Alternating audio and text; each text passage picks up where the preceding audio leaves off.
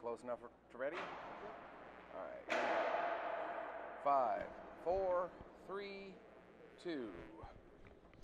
Good afternoon, ladies and gentlemen, and welcome to the beautiful Pictou County Wellness Center in Pictou County, Nova Scotia. My name is Michael Petter. Welcome to Petter Pictou Sports and our presentation this afternoon of Nova Scotia Female Midget Hockey League action between the visiting EDZA West Reds and the hometown team, the Subway Northern Selects. I am very pleased to be joined this afternoon by the greatest color commentator I know, and I'm not just saying that because he's the only one, Alex Terrio. Alex, this should be a very entertaining game this afternoon. We've got a highly skilled Selects team who's got quite the pedigree behind them as well. Yeah, Petter, you're exactly right.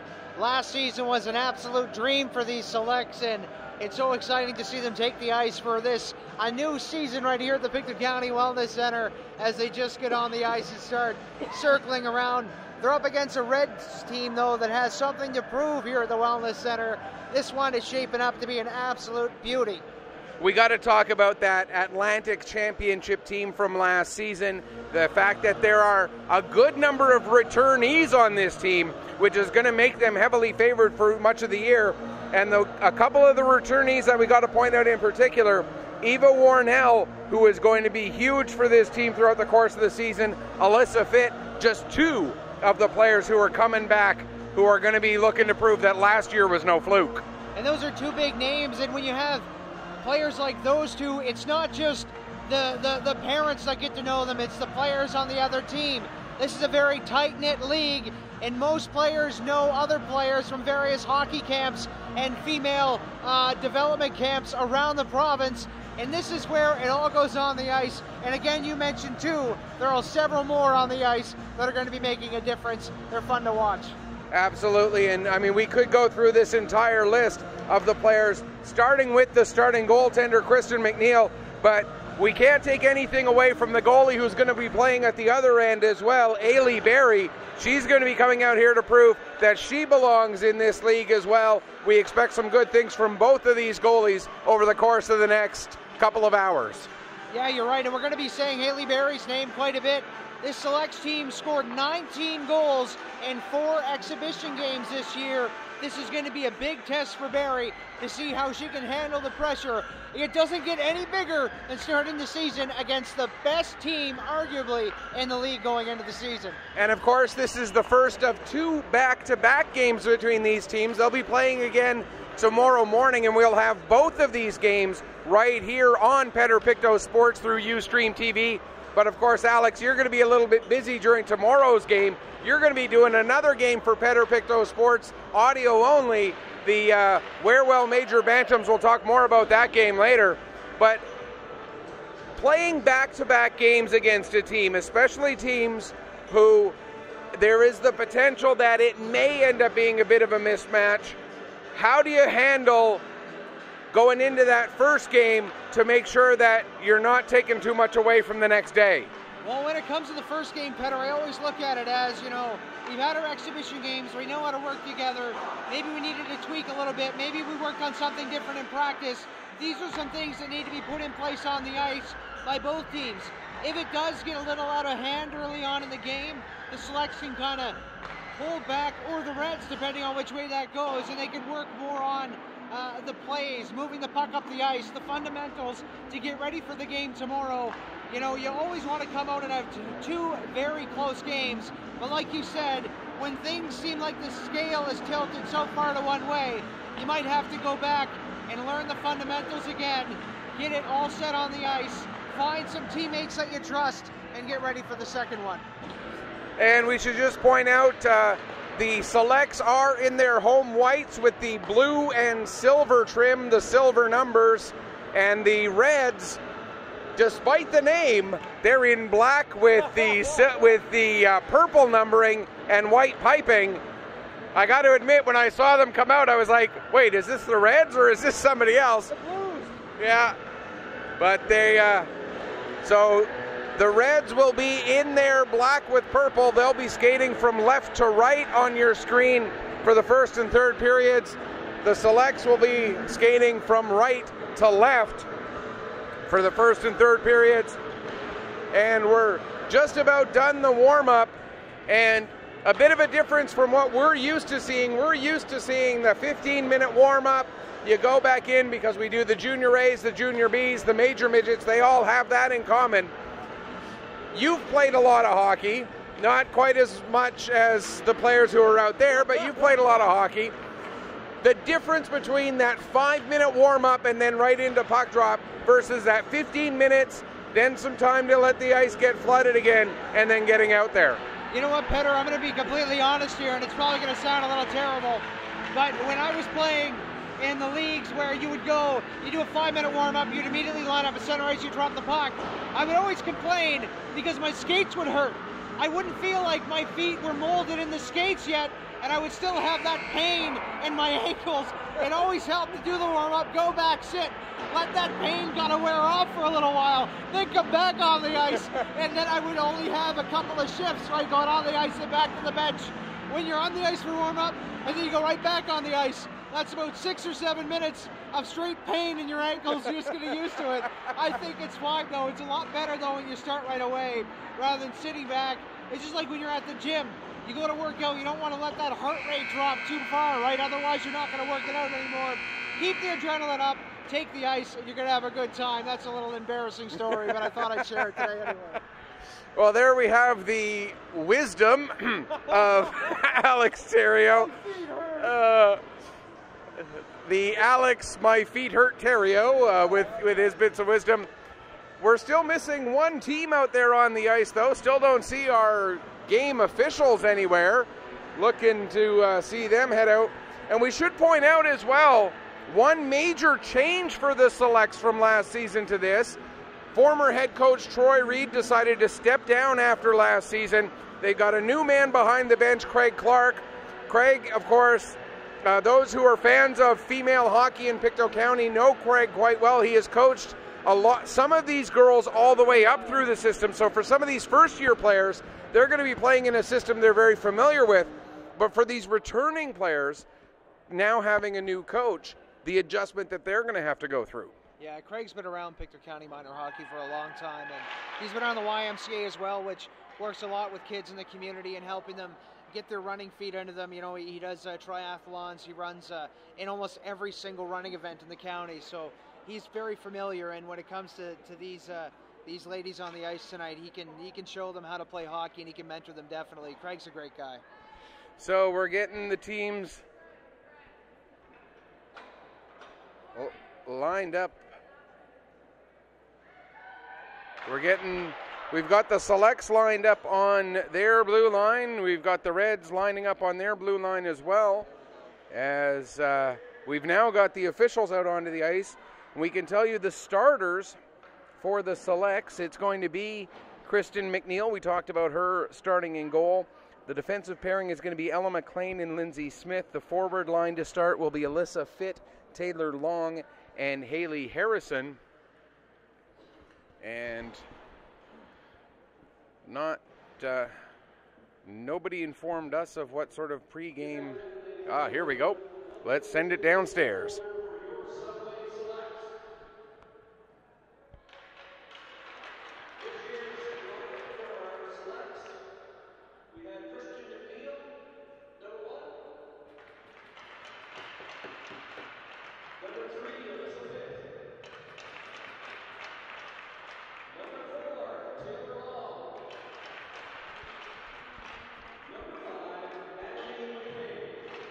And with this being the home opener, of course, this is the introduction of the team for the season.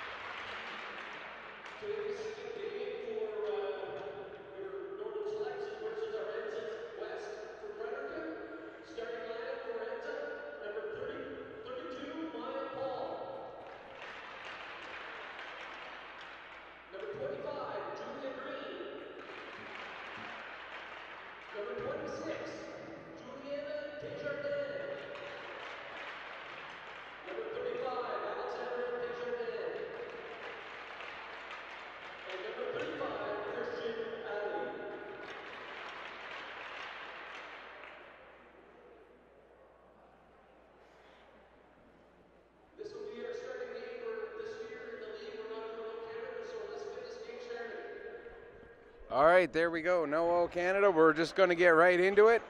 So the starters mentioned there: Green, Desjardins, Deschênes, Christensen, and one starter was not named. Didn't catch that. So the goalies are going to be Kylan Paul and Ailey Berry for EDZA Reds. Berry getting the start. Paul is the other goalie. And as mentioned, Kristen McNeil is the starting goaltender for the Selects. And her backup for today will be Erin Sullivan. And the other player just going out there, we are underway. Desjardins tries to move the puck ahead. It gets knocked down at the Reds' blue line. Battle along the near side boards, comes back to the defenseman McLean. She will carry it in. McLean coming in, takes a shot.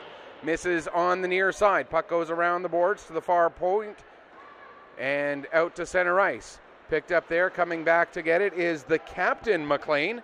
As we see, she's got the C on her chest this year. Coming in to help out as well, that was Fit. Puck is knocked loose and out down to center ice.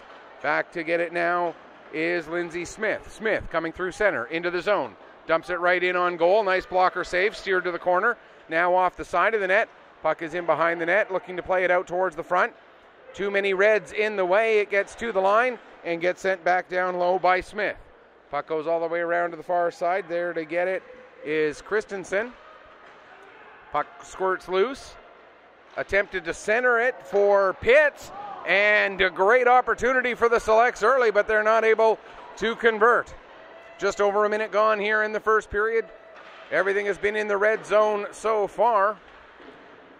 Selects continue to buzz and win battles for pucks. There's a shot off the stick of Pitts and another nice save made there by the goalie Barry. Puck kept in at the line that time by McKenzie and sent back down low. Reds again can't clear as it's kept in. That was actually Clark who kept it in. Some of those numbers are a little bit hard to see at times with the way they've got the shirts tucked into their backs. And then the long hair coming down to obscure the top of the number as well. But Alex, your thought on the first minute and 48 seconds? Well, the Selects had a great chance there, and Ali Berry made a great save. It was almost like it happened in slow motion. The net was open for a second, and then it was closed pretty quick. A great early save there by the Reds goaltender, but it looks like the Selects getting an early power play here off of that penalty.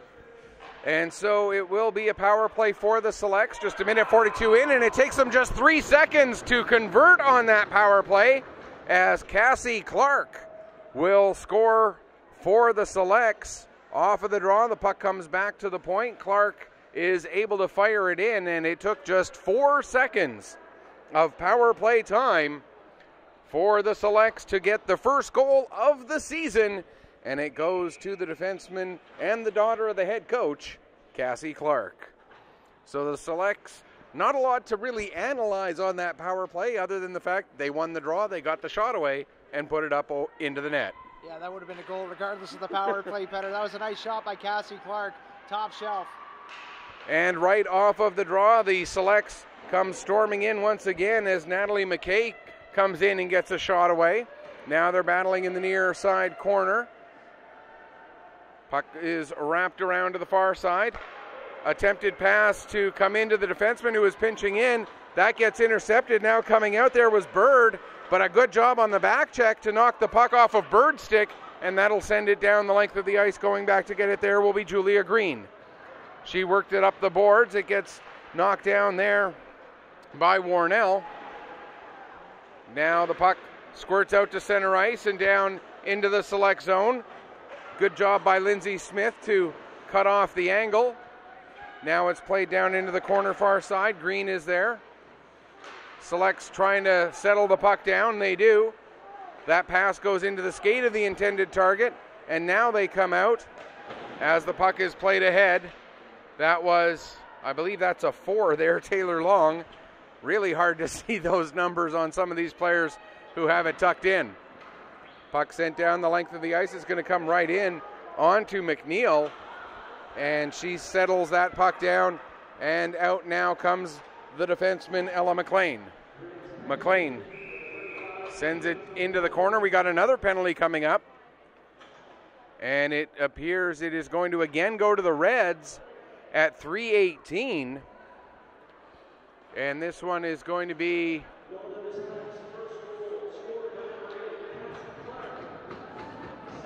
didn't catch the number, but this penalty coming at 3:18. Clark getting the goal as they're just announcing that. And this penalty coming to Penelope Ringuette at 3:18. Now down into the corner as the Select's power play goes to work for the second time. Pass across, there's a shot, save, rebound, another nice save as Barry made 2 saves there in rapid succession to keep it a 1-0 game. Now cross crease pass, it gets through, they score!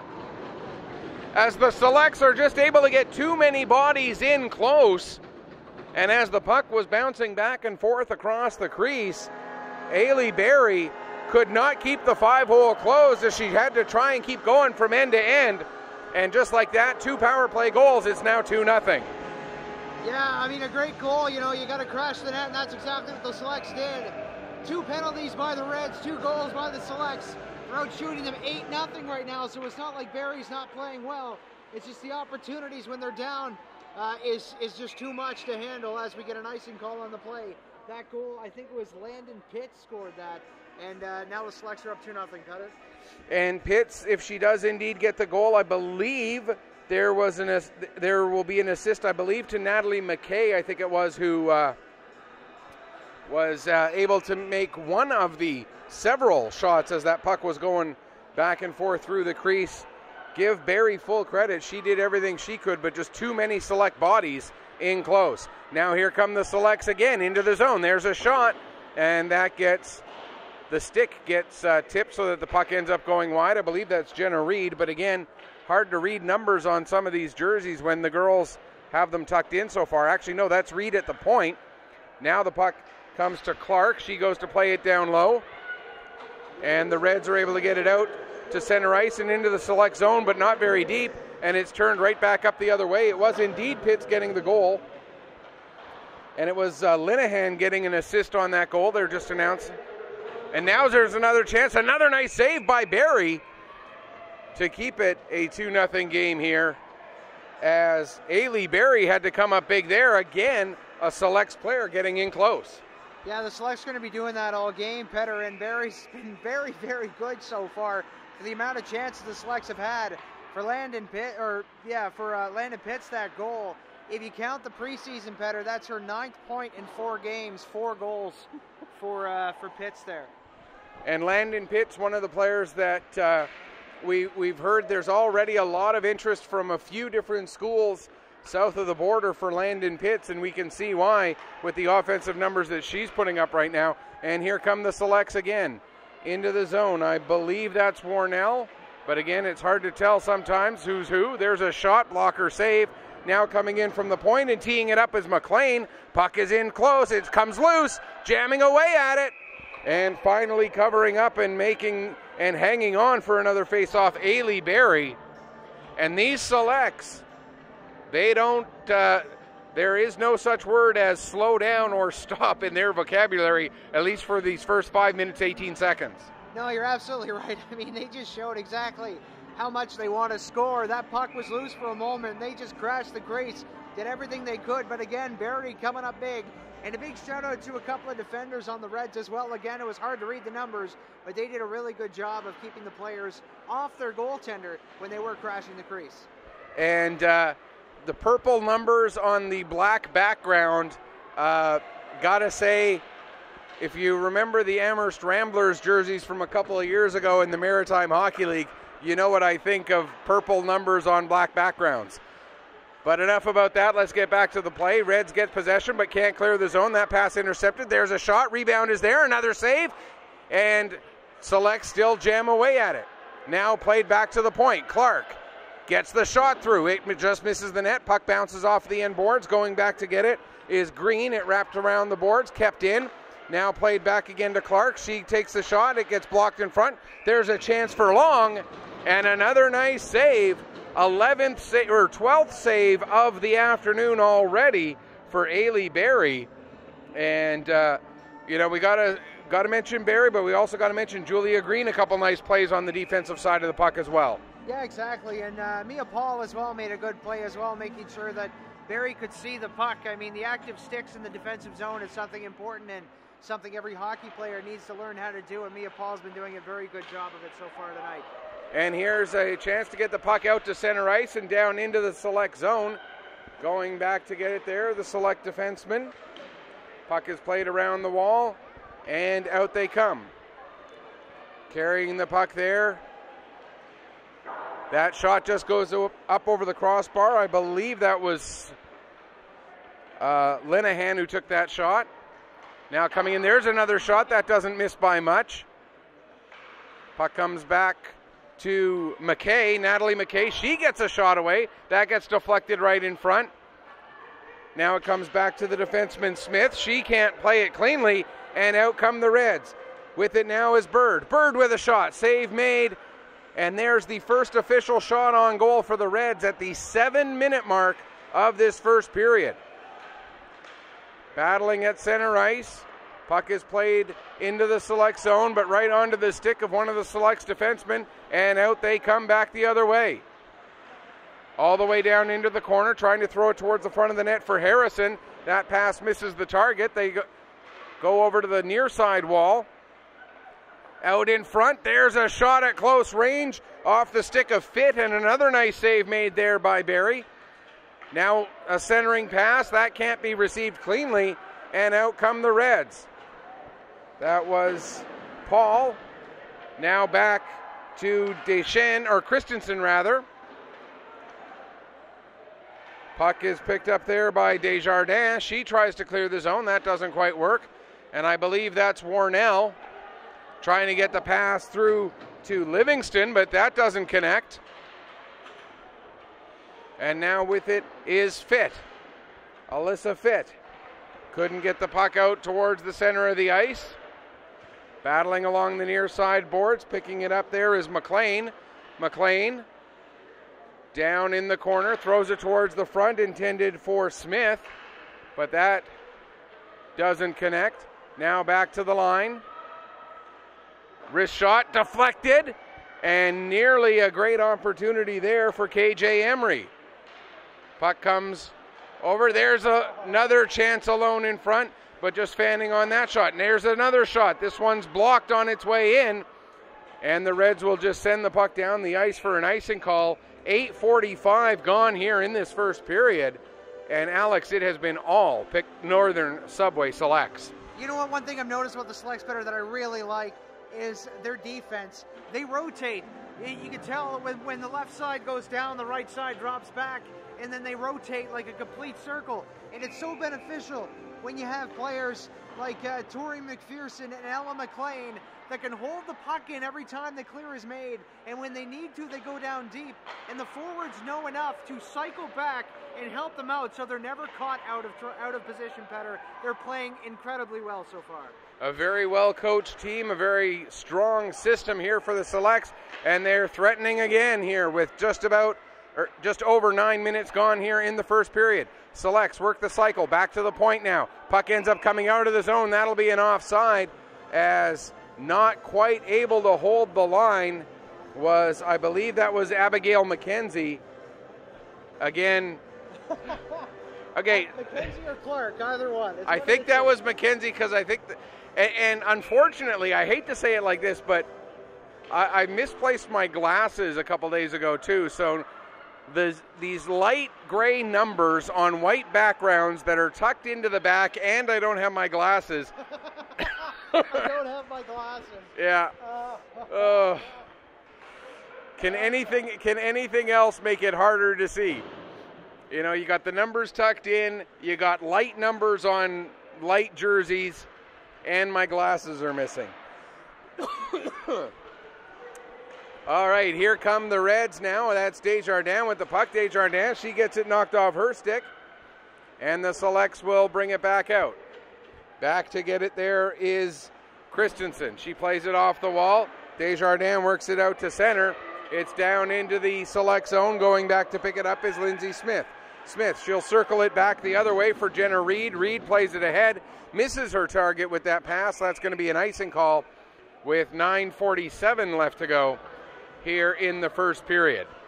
We're starting to see the Reds come down the ice and kind of abandon the whole passing up the ice. They're taking it one at a time up the ice and trying to make moves to get by the defense, which is a good thing to do if you're pinned in your own zone so far.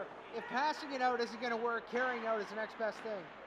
There's a shot that gets blocked on its way into Kristen McNeil, and out come the Selects. That pass just a little bit behind Alyssa Fitt. Now Fitt will pick up the puck, carry it in. Fitt can't get a shot away herself, so she gives over to Harrison, who gets the shot off. Barry makes the save, and out will come the Reds. Carrying the puck up there, that is Regan Barry. Barry sends the puck down below the goal line. Puck is played back to the near side. It'll come all the way up the wall, and carrying it out there is Harrison. She tries to make a cross-ice pass. That gets broken up, and Barry will dump it back into the Select zone. 9 minutes left to go here in the first period. Selects lead it by 2 off a pair of power play goals earlier this period. Puck is ping-ponged back and forth across the blue line. Now it's turned over, and here comes Bird with a chance. Bird shot, and a big save made there by McNeil. Puck comes in to the side of McNeil's net, and she'll cover up and hang on. And McNeil, with a goalie only having faced now 3 shots, as there were 2 there in rapid succession, in 11 minutes, 11 and a half minutes, maintaining focus always a challenge, but she's been able to do that when she needed to. Puck is played around the boards. Now they'll go back around the other way again, will the Selects. It picked up there by McPherson. She gets it ahead. And that pass, KJ Emery feeds it to Landon Pitts. Pitts with a shot, and another glorious opportunity turned aside. Pitts gets it back again. Pitts with another shot. And Barry makes the save and able to hang on. And Ailey Barry, anyone who's watching from the Fredericton area, if you can tell us, Ailey Barry and Regan Barry, sisters, cousins, or just a coincidence they happen to have a last name, the same last name, just curiosity more than anything else. Yeah, we'll be seeing them a lot this year, and we'd like to make the connection, and as we follow their seasons here, by calling the home games for the Subway Selects. That's right. Every Selects home game all season long will be available right here. What a deflection there! And Barry able to stay with the puck. That is a picture-perfect definition of how to deflect a puck, but Barry able to stay with it and make a huge save there to keep it a 2-0 game. Selects looking to get the puck out. They are able to clear the zone. Trying to push it ahead there is Landon Pitts, and she is just so strong on the puck. Now she gets it again. There's a shot save made. Looking for the rebound. I believe that was Emery, but yes, it was Emery, but it just gets steered aside. Now the pass ahead for Pitts, and jumping up in to join her on the rush there is Livingston, and it comes back to Reed. Reed with the shot, and that doesn't miss by a whole bunch. She was looking to get it to Pitts for a deflection. Selects get it back again. Here they come on the rush, but just a step offside. I believe it was McKay who was just in ahead, but Landon Pitts so strong on the puck when she's got it in her possession, nobody's taking it away from her. Yeah, she's good, she's fast, she knows when to shoot the puck, and her shot is heavy too. We've seen a couple of great saves there by Barry because of those heavy shots. And speaking of Barry, Petter, she's made 18 saves so far in the first 13 minutes of hockey. Looks like she's in for a busy afternoon, if those first 13 minutes are any indication. Selects. That shot gets deflected up over the glass and out of play, so we'll have another face-off with 6:44 left to go in this first period. Don't forget, if you want to join the conversation about the game, there is that little chat bar right off to the side. By all means, share your thoughts, your comments, your questions, anything at all that you want to say to us about the game. By all means, we do keep that open throughout the game so that we can see what it is that you have to say as well. Puck is out to center ice, immediately turned back the other way by Smith. Now dumped in low by Livingston into the near side corner. Reds will get possession there. Try to flip it out to center, but that goes off of a body. Now they'll get it out, but that will go all the way down the ice for an icing call. 6:19 left in the first period. And the other thing I'm really noticing about this Selects team, not only are they smart positionally, but they are so quick in getting to those positions. It's one thing to know where you have to be. It's another thing to get there in short order. Yeah, you're right, Petter. Their turning radius is really good. It's almost like some of them gain speed when they do the sharp turns. And when you're talking about sometimes you're down too low, you realize it, or maybe they reverse the puck on you when you're forechecking, it's really beneficial to be able to turn very quickly. And you're right, the Subway Selects are doing that here in this game and putting themselves in a good position. And we just got a note about the Berries. They are sisters. Not only that, this goaltender, Ailey Berry, underage, and has made 19 saves so far this afternoon, and she is certainly showing that she deserves to be playing at this level. Selects bring the puck out towards the center of the ice. Now it's going to be played back to the point. There's a tee-up shot, deflection. Now another chance, and they score. Selects able to put that one in. And I believe, as I try to get a better look at the number there, that was number 10, Tori McPherson. The shot from the point, I believe, came from Ella McLean. And then it was deflected, went off the end boards, came right to the stick of McPherson, and Barry tried to get back to that other post. And Nat, thank you so much for joining us for this game. You are, as we see, Nat is the mom of the Berry sisters watching from home. And we appreciate the kind words about our broadcast as well. Selects jam away at it again, but again, Barry able to close the door.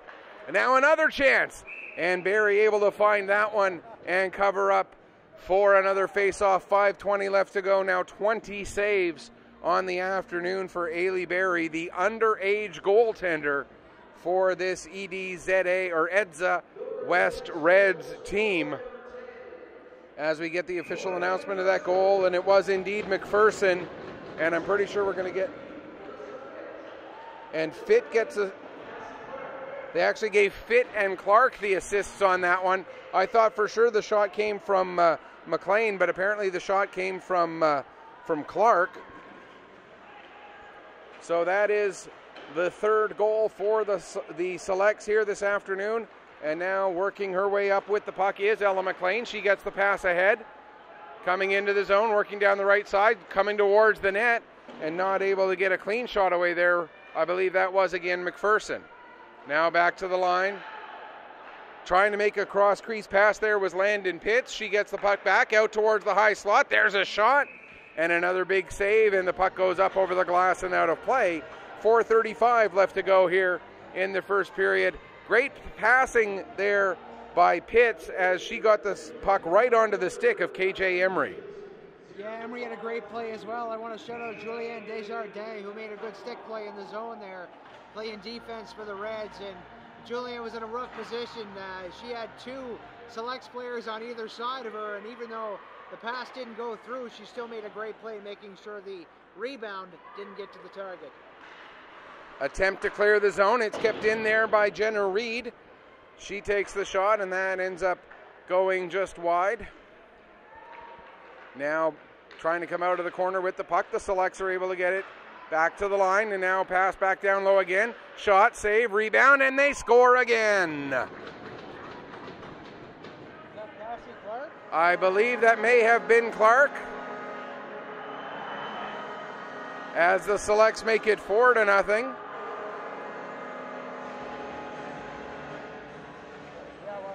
Can't tell, is that an 8 or a 9? Can't see the bottom of the number. So.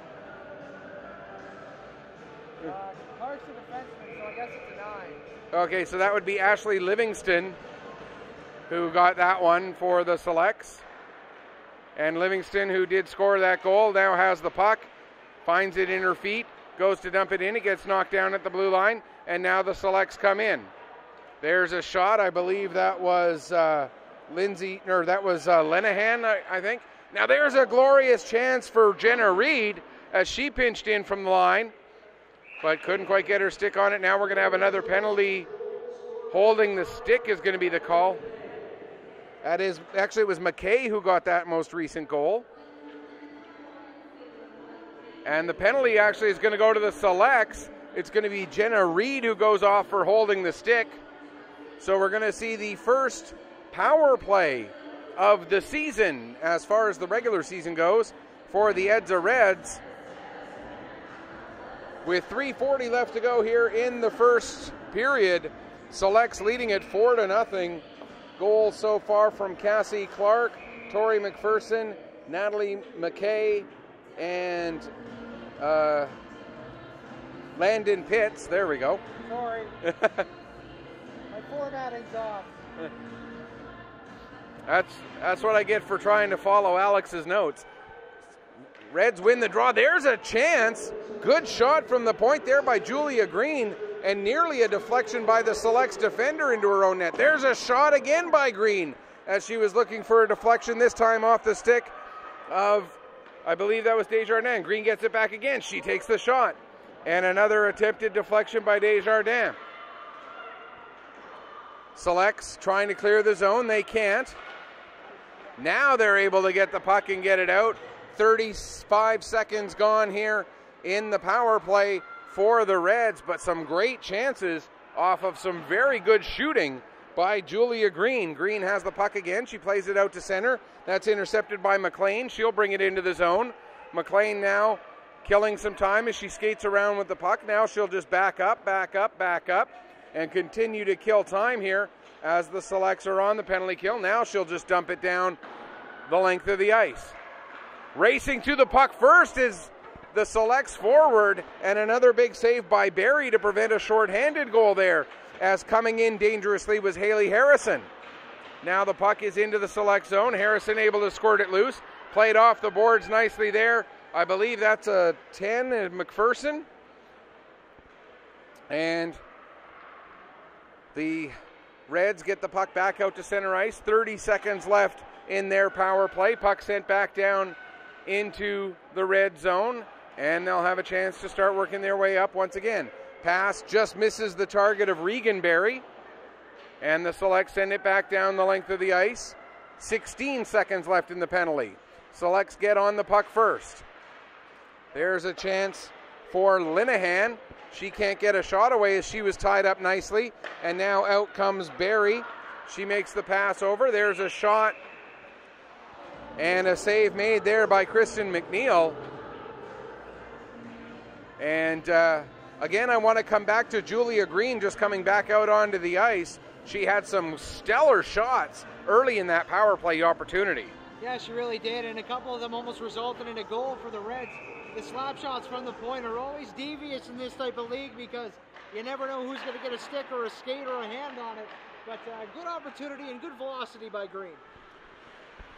Penalty is now over. Selects have killed off their first penalty of the season, and out they come. Here come the Selects coming in, and another big save on a breakaway by Ailey Berry. Wow. A huge save. And now we're going to have a penalty after the play as one of the Select players knocking down one of the Reds. I hope Berry's okay. And I believe that's Jenna Reed going right back to the box again. And Reed and Barry, who got crashed into the net, is down. it's never a good thing to see, Petter, especially in a play like that. And best wishes are with Barry, who seems to be a little worse for wear after that collision. And it was a clean play, I should point out. It was just the player was coming in on a partial breakaway, got the shot off, and then her momentum carried her into Barry, and then her and I believe it was Pitts and Barry who went into the net together. And obviously, and of course, knowing that Ailey's mom is watching right now,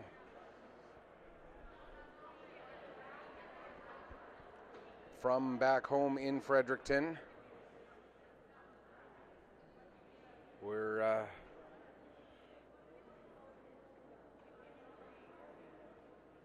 just going to wait and see here as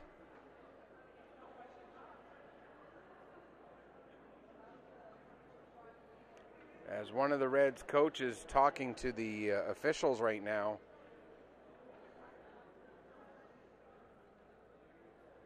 But the officials,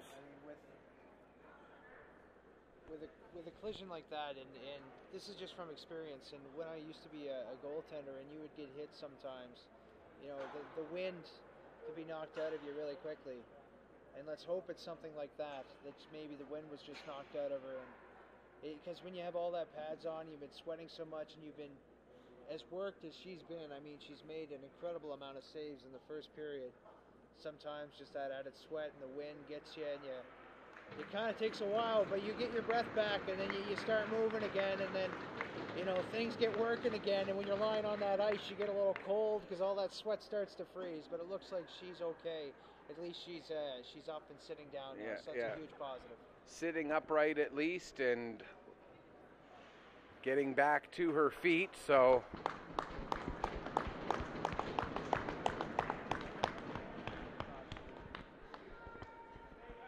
and it looks like they're going to pull her out of the game, however.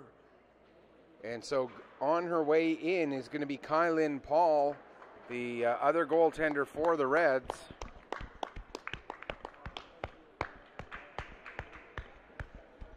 And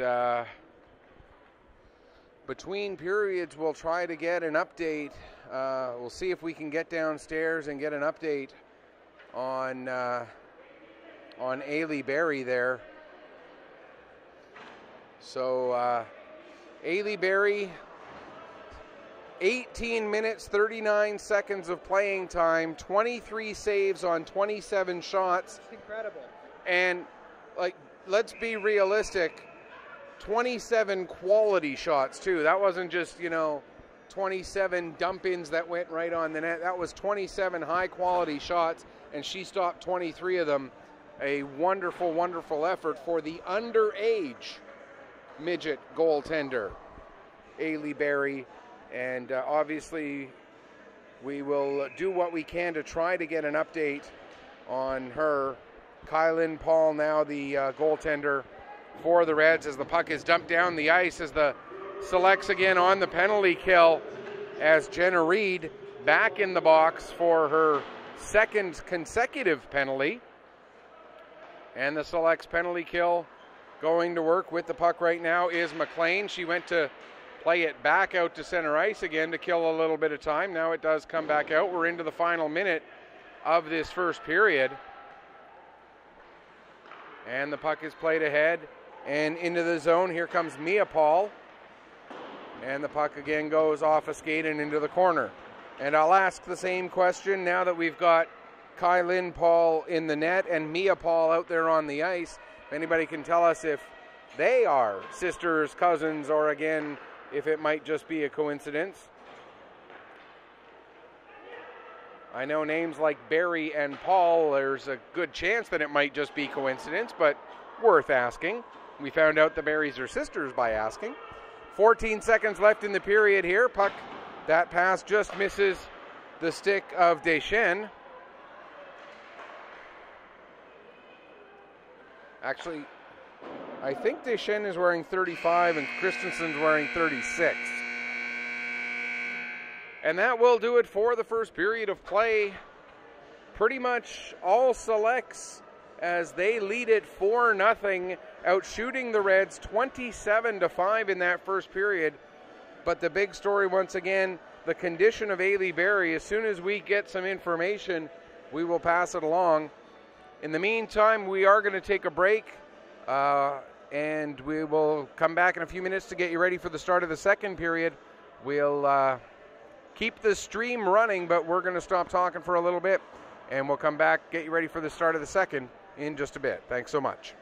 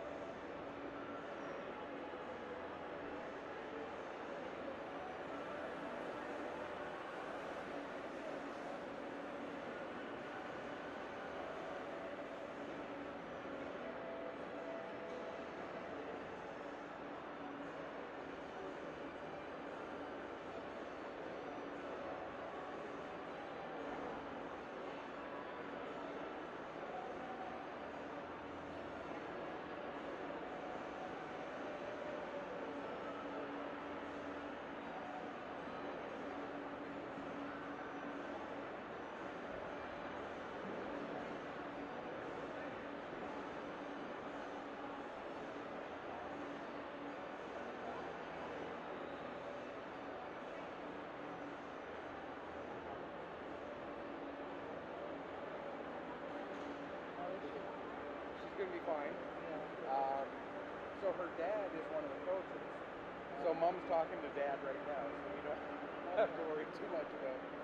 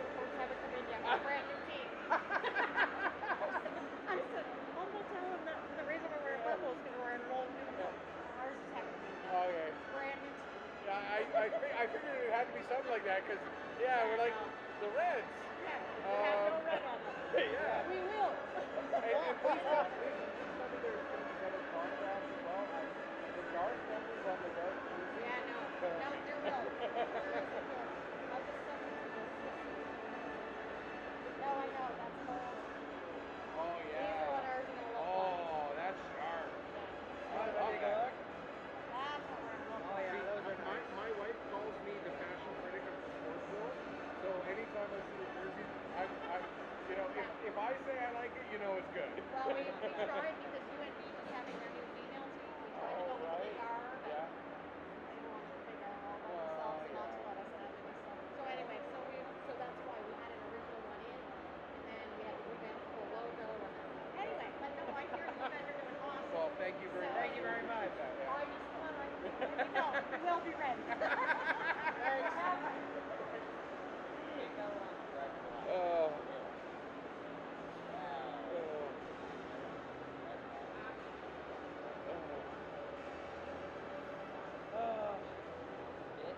Those are nice jerseys on the ones. Yeah, I love those.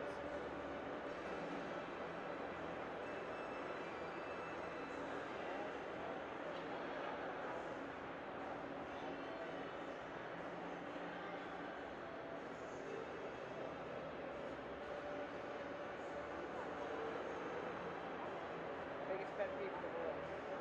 Oh, I know. Yep. Yep.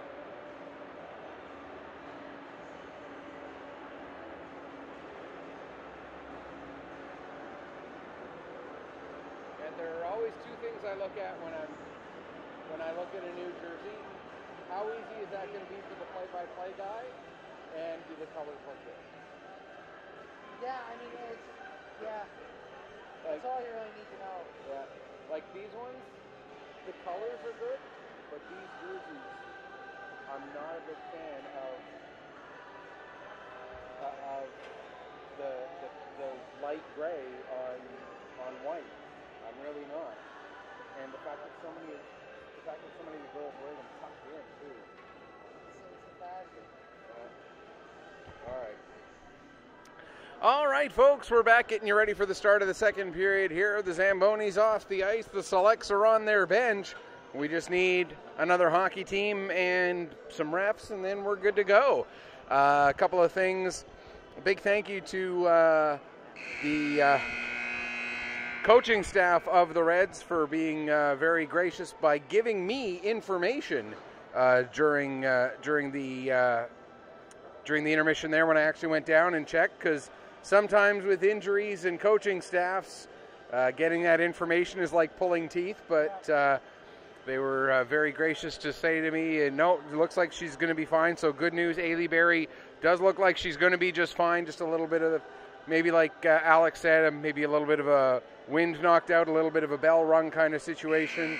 So she's getting assessed, but looks like everything is going to be good. And we also got some information during the intermission about those jerseys that we were talking about in the early in the game, and why they're not red yet. It's because these are not their actual jerseys. These are sort of replacement jerseys that they're using until their regular jerseys come in, and those ones will have red, so they'll make a little bit more sense. Look pretty red to me, Petter, that's for sure. Nice jerseys too. Very slick, very sleek. I like the... I don't know. I'm not going to give it away. You'll see them next time you watch them play. I'm not going to ruin anything. Yeah, but the logo, very, very sharp, I will say that much. And a really nice set of jerseys, and we look forward to the next time. Of course, tomorrow they'll still be wearing those black and purple numbers that they have today. So when I call tomorrow's game by myself, because Alex is busy doing another game, we'll see... next time they come to town, we'll see them in their brand new jerseys. So the Selects have 39 seconds of penalty kill time left to deal with here to start the second period, after Jenna Reed took that second penalty of the period for herself.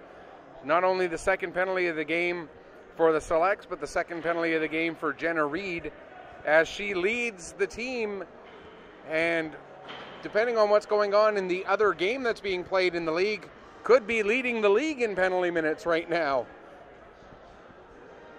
I'm trying to find the update. I can't, but when I do, I'll let you know. Yeah, we're trying to find out what's going on in that other game. Can you at least tell us who's playing in that other one, Alex? Yes. I need to find that page I had open here. I thought I saw it. Scroll down just a little bit. Or no, you got too many pages. Okay, scroll back up. Right there, September 29th, that's today. Oh, sorry. The Penguins and Nationals. Okay, so the the Bussy Auto Brokers Penguins, or as I just call them, the East Hants Penguins, because that's where they play out of, taking on the Fundy Nationals in Quispamsis. And we've also got the Station 6 Fire, who I believe are based out of Dartmouth, taking on McIntyre Chevy Panthers out of Member 2. And then those are the 3 games that are taking place here today. No scores in any of those other games just yet, although I believe that one up in Member 2 is not till later this evening, is it? Yes, and the one with the Penguins and the Nationals have started about 2 hours ago. Yeah, we'll keep our eyes open trying to get that. In the meantime, we appear to be waiting for something. Not sure what exactly we're waiting for here.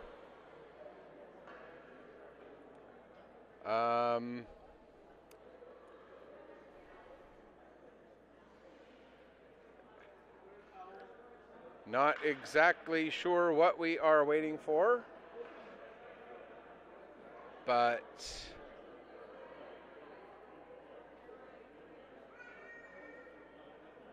we also are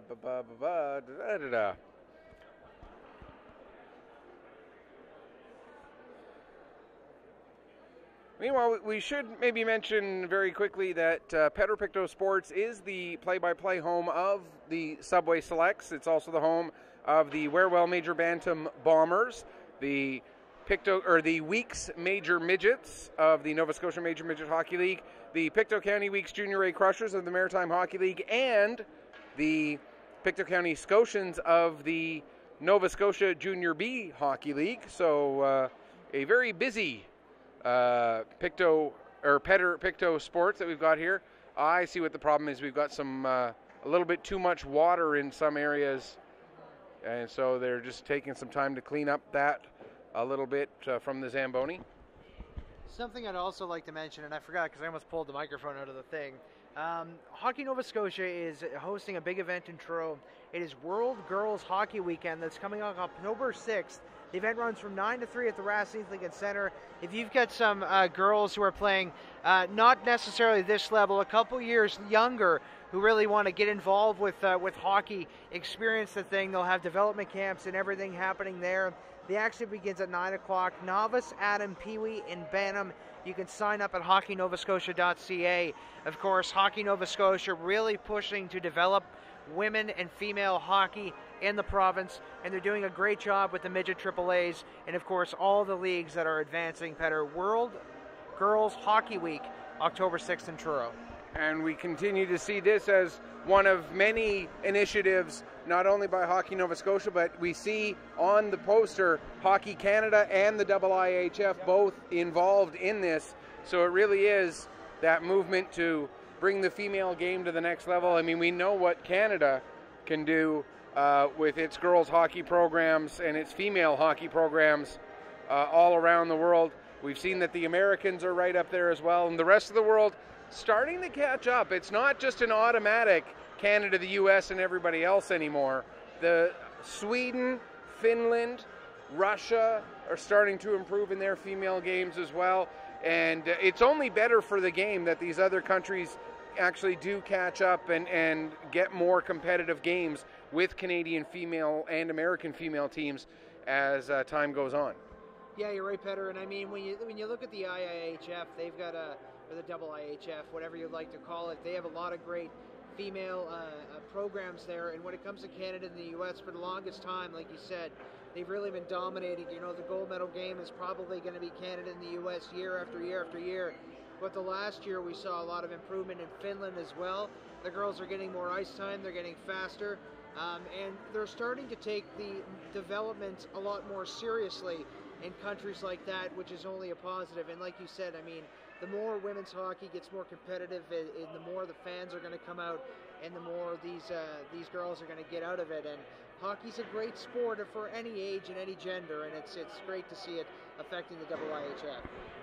And of course, you know, the Olympic female hockey events, a big part of that as well. We saw how the female game developed in Korea as they got prepared for hosting in Pyeongchang earlier this year. We're seeing it in China with actually franchises in the Canadian Women's Hockey League, and we're going to get the teams actually off the onto their benches now, as we've got that issue with the ice down in what will be the Selects defensive zone for this second period. And so we're going to get the Zamboni back out onto the ice here for a moment. We're seeing it in China, and have to give a big shout out when we're talking about female hockey and we're talking about Pictou County. We got to, of course, talk about Blair Turnbull, who was part of the Calgary Inferno team that came oh so close to winning the CWHL championship this past spring, and another great big name in female hockey who announced a retirement not too long ago. Yeah, I mean, for what Turnbull did, I mean, I don't know if you came to the, of course you did, the big celebration when they saw Canada and the U.S. The game wasn't on until I think 11:30 at night, but they packed the Wellness Center here to watch Blair, of course, a hometown, and I mean, Pictou County loves that stuff. When it comes to one of my favorite women hockey players, and of course I love watching the Canadiens play every time I go to Montreal. It's the same pace of hockey of what the Montreal Canadiens have been given, but for a lower price. The fans come out, they love it. But Caroline Ouellette, she announced her retirement, I think it was 3 days ago from international hockey. She represented Team Canada at the World Championships. She's got gold in the Olympic Games on more than 15 occasions, 4 Olympic gold medals, 6 World Championships, and a couple of big league trophies with Les Canadiens as well. Caroline Ouellette, just a big role model for young women everywhere. And you know that Ouellette, even though she's retired from playing, you know she's going to have a role within Hockey Canada to help develop the game, whether it's at the coaching level or whether it's as a scout or however it will be. She will continue to be involved in the game. I think we might be ready to go now, as minor delays due to issues with the ice, but it looks like we've got those solved. So the Reds power play will go back to work here. There's 39 seconds left in the power play for the Reds, their second power play of the game, as the second period is now underway, and the puck is into the select zone, but not very deep, and sent back down the length of the ice. Of course, no icing because the selects are on the penalty kill. Puck is brought back behind the net once again, changing directions, now stopping and slowly working the puck up the wall and out to center, but waiting for it there is the Selects defenseman. I believe that's McLean, continuing to back up with the puck as she was waiting and waiting for somebody to force her. Finally, she sends the puck down the ice, and that will pretty much do it for the penalty to Jenna Reed. She steps back out onto the box, out of the box, and we are back to 5-on-5. With the puck there is Emery. Emery coming through center. Or sorry, that's 13, not 12. McLean coming through center. Now she'll dump the puck in, and back to get it behind her own net there is Julia Green. Green plays it around the boards. The Reds are able to clear, and it goes all the way down the length of the ice. Hustling hard to try and get to it, Regan Berry, but she couldn't get there before the puck crossed the goal line, and so that's an icing call against the Reds. Yeah, the Reds do have red helmets, or at least some of them do, and one of the fastest skaters on the ice that I noticed, absolutely flying around, was Mia Paul, just giving it on that penalty kill. Also a shout out as well to Penelope Ringette, who's had a good game so far despite taking an early penalty. And Mia Paul, and we did find out that Mia Paul and the now goaltender for the Reds, Kylin Paul, are sisters as well, so 2 sets of sisters on that team. Coming out from behind the net, thrown through the crease, but Harrison couldn't get her stick on that one to get a shot away. Now they battle in the corner, coming in and picking up the loose puck. I believe that's McKay. Now back to the line. Clark with the shot. That gets blocked by 34 Spencer. And the puck is along the far wall. Nice block there by Spencer on that last little play. Now thrown towards the front of the net. Puck ends up coming to Spencer, and she's able to get it out and down the ice. And good call on the weight there of the shot by Spencer as well. Draw to the forefoot stops just shy of the goal line, so no icing. But the puck is now back in the Reds zone. Now they come back out to center, battling there, and into the select zone. With it now, there's Arsenault with a shot, and that gets cleared away by McNeil. Arsenault going back behind the net, but she can't get there ahead of Harrison, and now it's sent down the length of the ice, and going back to get it is Julia Green. That's Deschênes, rather. 25, or 35, not 25. And now here comes that speed that you were talking about.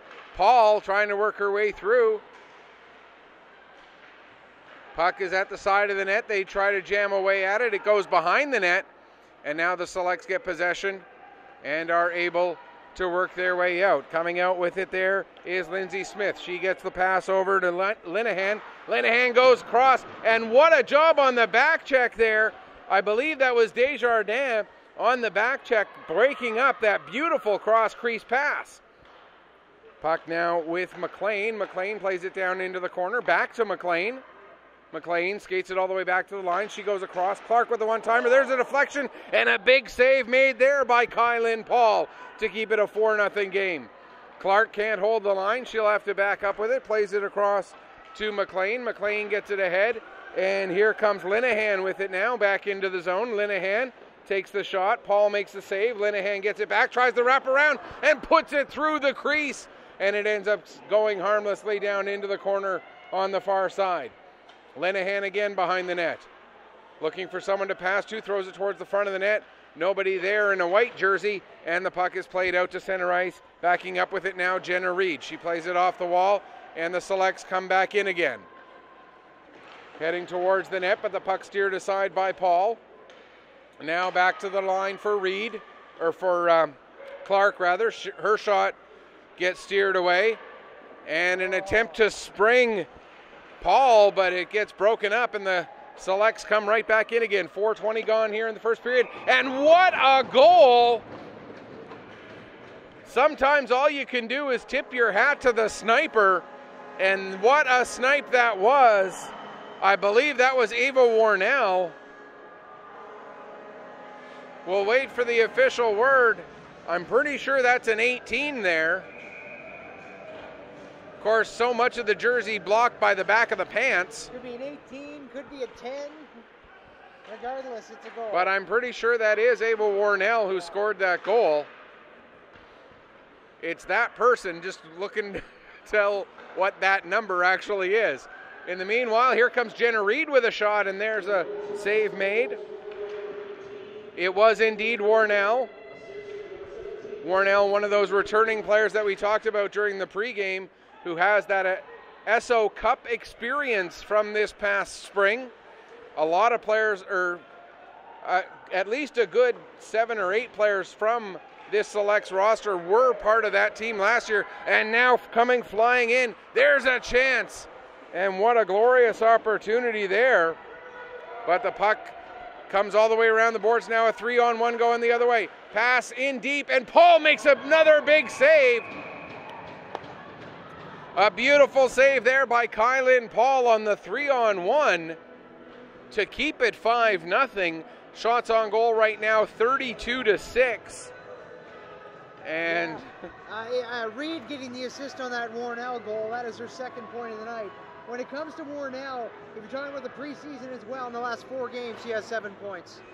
She is going to, and now we're going to see another penalty to the Selects. And that's going to go to Ashley Livingston.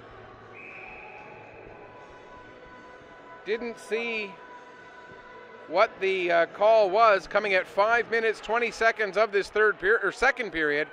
And so the Reds go to the power play for the 3rd time here this afternoon. Puck is sent out to center ice. And it was slashing was the call at 5:20. Puck is played back into the red zone.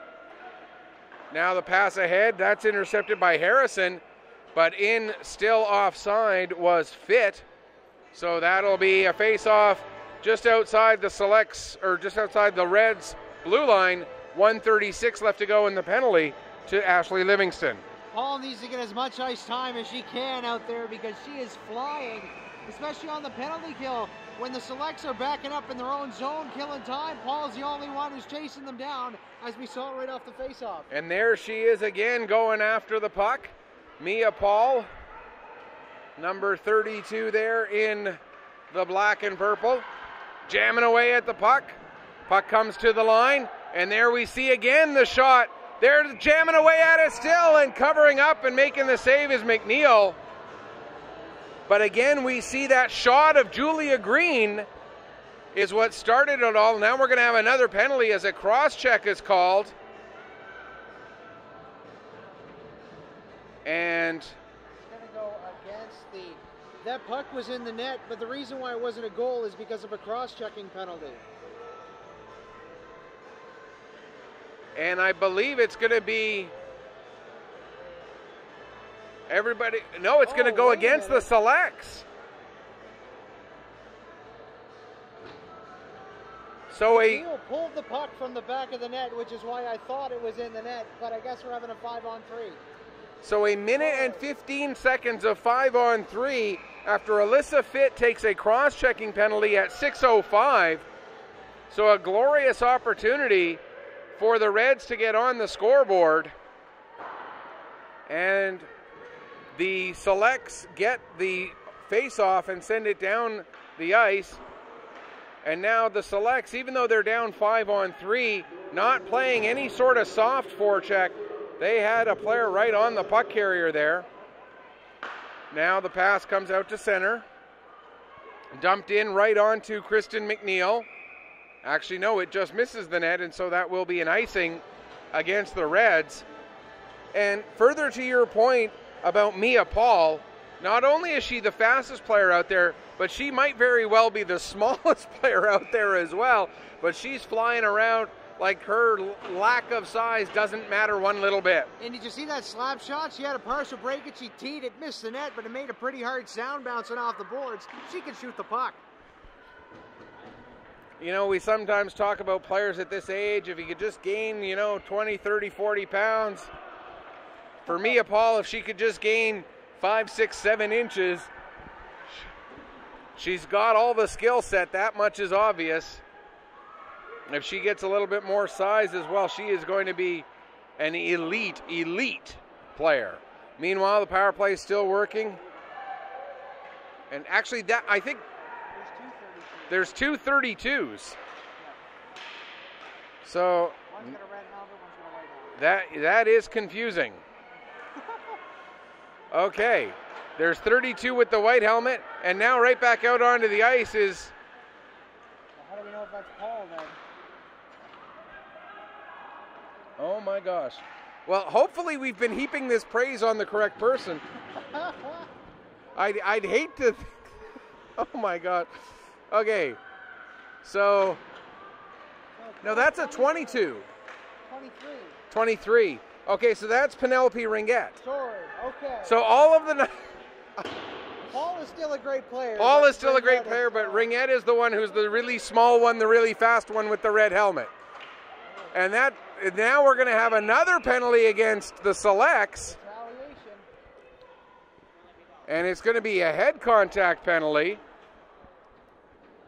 And that's going to go against Warnell.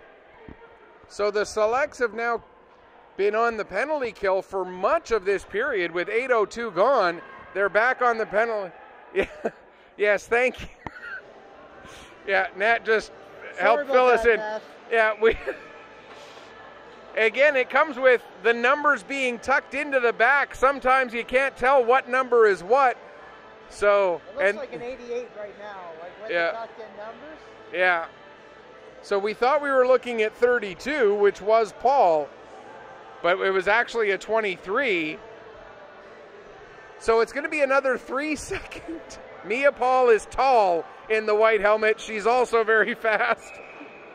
Oh my goodness. Well, I don't know. We apologize profusely for that. Oh my gosh. And this is why we believe in mandating that jerseys must not be allowed to be tucked in. Now we're going to have another penalty coming up. It's going to be a cross-checking call, and this time it's going to go against the Reds. And it's number... That's a 35, is it? Deschen? No, that's a 27. Caitlin Bird. Okay, it like that's how hard it is to tell what number is what. Oh my goodness. And of course, none of them have nameplates either. So, yeah, it's our first game of the season with this particular team and this particular league. So that's our excuse, and we're sticking to it. Now we get some pushing and shoving after the whistle, as tempers start to flare a little bit here. We've got a minute and 34, and now it looks like Ringette is going to go off for a penalty. Yeah, it was almost like the Selects player was laying on the goaltender, and Ringette didn't like that at all. And Ringette just moved the Selects player, but in a very aggressive way, which is going to lead to a penalty. So the Selects will now have a power play, 4-on-3 for a minute 34. Then they will have 12 seconds of 5-on-3, and then after that they'll have 14 seconds left of 5-on-4. 3 penalties in less than 25 seconds of play. So, yeah. Meanwhile, the clock was actually running before the puck was dropped as well. There's a shot, save made. Oh, it's the first game of the season for everybody out there. First regular season game, anyway. So the Selects have a 4-on-3 right now for another minute and 16 seconds. Puck is sent down the ice. Going back to get it there, that is Ella McLean, and we can tell that that's a 13. So we're good there. Here comes McLean up through center. McLean into the zone, still with the puck. McLean skates through one check. McLean skates through a second check. McLean now will cycle the puck back down into the corner, and I believe it's now back to McLean again. McLean to the line, plays it over to Clark. Clark, her shot gets through, save made by Paul. Into the corner, puck picked up there by McPherson. Back to Clark, over to McLean. There's a shot, another save by Paul. She'll hang on for a face-off. 33 seconds left in the 4-on-3 with 10:31 left to go here in the second period. Paul's been playing a good game too. Out of the last 8 shots, she stopped 7 of them. And again, when you stop Selects pucks, it's not weak shots from the outside. These are in close chances, and Paul doing a good job after taking over from Barry 100%. And not only are they tough shots, they are tough shots with a lot of traffic in front as well. Can't help me on that one, yeah. Yeah, when 35 looks like 27, there's not much I can do about that. All right, puck is down into the corner. Now played to someone whose number I literally can't see any of because the entire number is in the back of the pants. And the numbers on the arms are kind of folded too. That's a 4? Okay, so when the entire number is missing, it's Taylor Long. Okay, so we make a note of that. The entire number's missing, that's Taylor Long. Puck is sent down the ice. That's going to be an icing call. We're back down to 5-on-4 now as some of these penalties are starting to expire. And normally, we are a little bit more coherent with with our play-by-play. Thankfully, we have a good cameraman, so the pictures can tell you most of the story right now. Oh, my gosh. You see a 28 on the camera, and we say it's a 37. Go with the camera. Yeah. Well, 28 I can see clearly right now. But, of course, I don't have a 28 on my list. Lauren Waters. Oh, I missed her. Oh, there she is. Yeah, Lauren Waters. Okay, so 28. Oh, boy. Penalties are over. We're back to 5-on-5. There's a shot. Nice deflection, but Paul able to stay with it. Kylan Paul making another beautiful save. As that puck again goes down the ice, that'll be another icing call against the Selects. Or against the Reds, rather. So. Good penalty kill by both teams. I mean, we had a little slurry there of some 4-on-3, some 4-on-4, some 5-on-4, and both teams very good on the penalty kill. Now the puck comes back to the point. Played down into the corner there by Smith. Comes off the boards for Deschênes. Now back to the line, looking to get a shot through. There's a shot, nice deflection, and the rebound cleared out of danger. Trying to spring Christensen, but doesn't quite work, and back to get the puck on the back check was the defenseman, that is Smith. Smith plays it across to McLean. McLean gets the pass ahead. Brought into the zone there by Livingston. Now Livingston gets it back again, plays it back to the line for McLean. Her shot steered aside by Paul. Nearly too many players on the ice, as the Selects almost get caught on that change with Lenahan stepping on. Pass ahead. And tied up at the blue line there was Pitts. 8:11 left to go here in this second period. Coming in with the puck there is McLean. Trying to center it, nobody there. Ringette will get to it, and she'll play it over to her line mate and out to center. Now coming in hard on the forecheck was Spencer. But the Selects, that pass just a little bit too far in front of McPherson, or Warnell rather. And so that's going to be an icing call against the Selects with 7:50 now on the clock.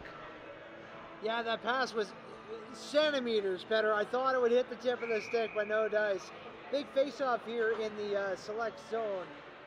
Something that hasn't been too favorable for the Reds so far this game. The Reds win the draw. Gregan gets the shot away, but it gets deflected well wide. Shots on goal right now, 37-8 in favor of the Selects. Coming out, there's the pass across for Pitts. Pitts, nice little stick handle move. Tries to make a pass through. Too many bodies in the way. And now coming out with it, there's Arsenault. Arsenault gets the puck in deep into the Select zone. Wrapped around to the near side. Reed has a little bit of trouble receiving that pass. Now Ringette, she gets it knocked off her stick by Reed. Ringette able to chase the puck back down again, plays it back to the point. There's a shot from the point by Arsenault. And now sent down into the corner. Battling below the goal line. And coming out with it now, the Selects player falling down on the stick of one of the Reds players. No call against either of them. And play allowed to go on. There's a shot from behind the net that was sent through the crease looking for a stick. Couldn't get one. Now a deflection right in on Paul. And again, coming in and crashing the net, Linehan. And the Reds defending their goaltender, Kylin Paul, excuse me. And I got no problem with the Reds defending their goalie like that. No, especially if Linehan's going to go inside the blue paint. The second you step in there, especially in the midget ranks, you kind of you don't want to be in there, because you're showing the Reds that regardless of the fact you're up by 5, you're still pushing and you're going to push the rest of the game. And for the Reds, you kind of look at it, especially when Barry leaving the game, as listen, one of our goaltenders is already hurt. Just back away, give her space. She already made the save. And here coming out of the corner now, Warnell tries to go short side. That is saved by Paul. The rebound ends up going wide. Now the puck up the wall. McLean can't get it back in deep. And out come the Reds. Puck is dumped down. And going back to pick up there was Clark. Clark gets it back again below her goal line. Played ahead. That gets intercepted. And there is a chance, and I believe that was Paul. I can see the 3. Yes, that is indeed Paul. Now Paul getting tied up with Clark. And now Clark takes a shot in the back from another player. And we're going to have another penalty against the Reds after that play by Julianne Desjardins. As the physicality picking up here by both teams.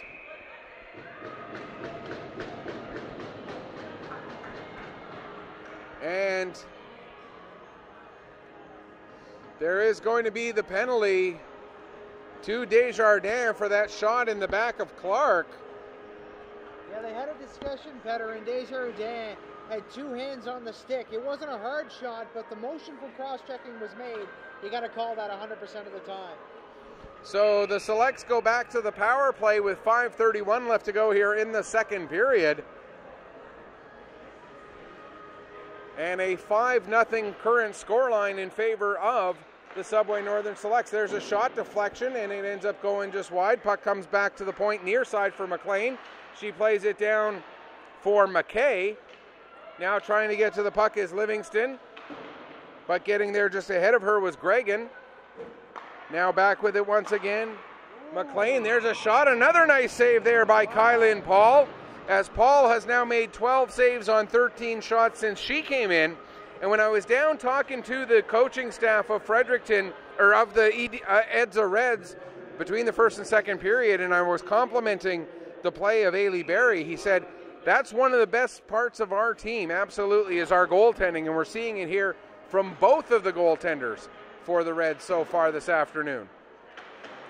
Puck is played back into the corner as the Select still on the power play for another 90 seconds. Back to the line. There's a shot off the stick of McLean. It goes behind the net, thrown towards the front, but that just misses. And Regan Berry will send it down the length of the ice. That'll kill off a little bit of time on this penalty kill. 1:14 left to go in the man advantage for the Selects. There is Smith. She goes cross ice. Dropped off into the zone. Teeing it up. Shot, deflection. And looking for the rebound were the Selects, but no rebound to be had as Kylan Paul again makes the save. And not only is she making the saves, but very few second chance opportunities as well. Yeah, you're right, Petter. She's gobbling the pucks up, that's for sure. And when you've got somebody taking them like Cassie Clark, she can rip that puck on that. She's taken a few, and again, that one she took a couple seconds ago just swallowed up whole, no rebound. And back to get the puck in her own zone now is Jenna Reed. Here comes Reed. Reed carrying through. Reed coming towards the net, puts it off the side of the post. Great opportunity for Reed. Now puck comes back to the line. Linehan. Her pass just misses the target. Now it's picked up, thrown towards the front of the net. That goes through a few sticks, and able to get the puck cleared out into center ice was Regan Berry. Reed once again. Berry right on top of her, so Reed will play it across. Now they get it ahead, and coming into the zone was Emery. Emery finds Pitts. There's a shot by Pitts. Save made, rebound comes loose. Now it comes to Clark. There's a shot into the traffic. Puck comes back to Clark again. She'll put it on again. There's another chance, whacking away at it. And again, we'll have a crowd. And things starting to get a little bit nasty here. Couple penalties on this play. And Ringette, I believe that's Ringette, is going to go to the box again.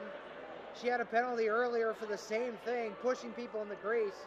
We're also going to get a penalty for the Selects. These should even each other out, but we'll wait to see what the calls are officially. Regardless, a player from each team in the box right now. And I believe that was Warnell who went in for the Selects.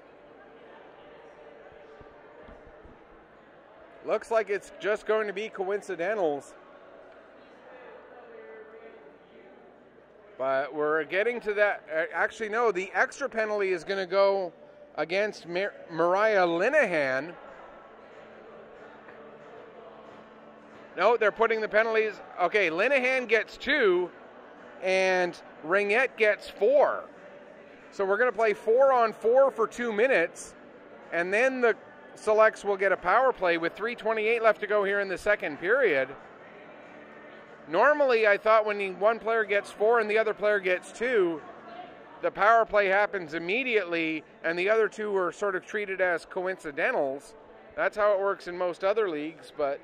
That's what I thought it was too, Peter, and I think the extra 2 might be Ringette gave Linehan a shot on the way to the bench, another slash there, so it does look like we're going to do 4-on-4, and then... And that could very well be the way the rules work for the Nova Scotia Female Midget Hockey League. Yeah.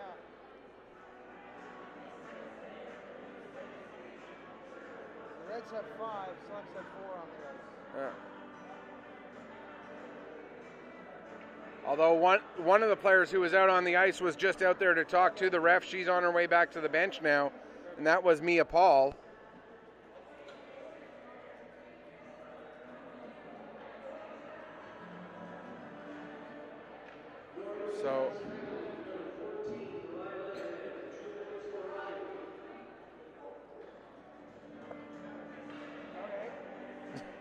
So Linehan gets 2 for roughing.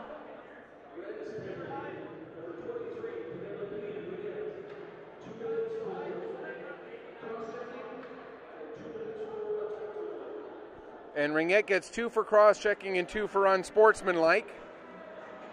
So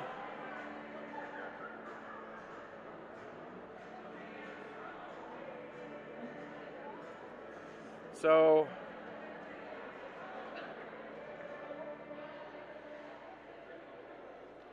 8 penalties so far this period. And the flow of the game, well, not only first we had the issue with the ice itself that delayed the start of this period, and now we've had so many penalties called in this period that it has really taken the flow out of this game, what little flow we sort of had because of that delay that we had. And the now they're going to do it right. Now it looks like they're going to do it right. Someone's going to go over to serve the extra 2, and we're going to have the power play happen right away. And if that's the case, I mean, that's Hockey 101. Those 4 officials out there on the ice should know that. And the off-ice officials, if they have any question about that. Yeah, everyone should have known it. The people in the box should have known it. The people doing the scorekeeping should have known it. And, of course, the referees there should have known it as well. But that's exactly, they still didn't put it up there right, unless they're dividing the penalties now. What you should have up there is exactly what you said, Petter. Just a single 2-minute penalty should be on the board. Right now what they do is they've got 28 for 2, 23 for 2, and Linehan, the lone one's still sitting at 14. Linehan shouldn't even be up there. You should just have the 23 for 2. Yeah, and that one is the one being served by Waters. And this is, I mean,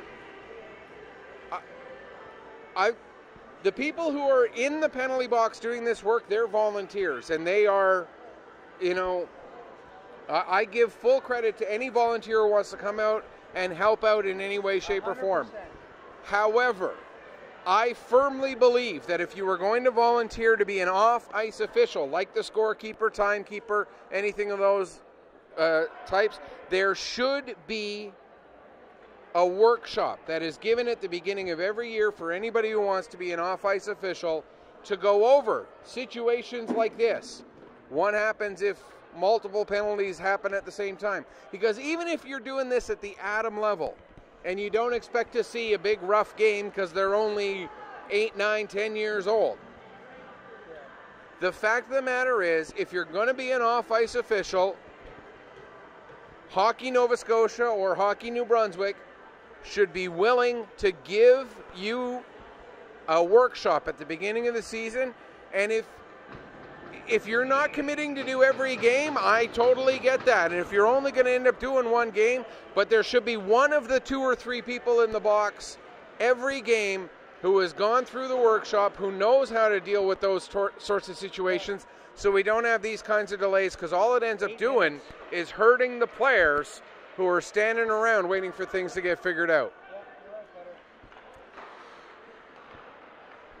So the Selects are back on the power play, and it is underway, and there's a couple of beautiful saves by Kylan Paul as she continues to impress, coming in relief of Ailey Berry, who also impressed before she had to leave the game after that collision late in the first period.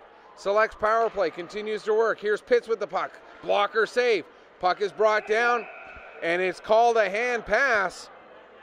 Although it looked to me like the puck was brought down by Emery to her own stick, but the referee calls it a hand pass, and I'll give her credit. She had a better angle on that play than I did. Yeah, 8 minutes was killed there waiting for that penalty call, and you're right, Petter. Early on in the game, I was mentioning how I used to complain when I was on the ice. They had to drop the puck immediately before the break because my feet hurt. When you're sitting on the ice for 8 minutes, and again, your heart rate drops, everything gets a lot slower, and the game slows down, and that's especially detrimental to the team that's on the power play, who's looking to capitalize off that penalty.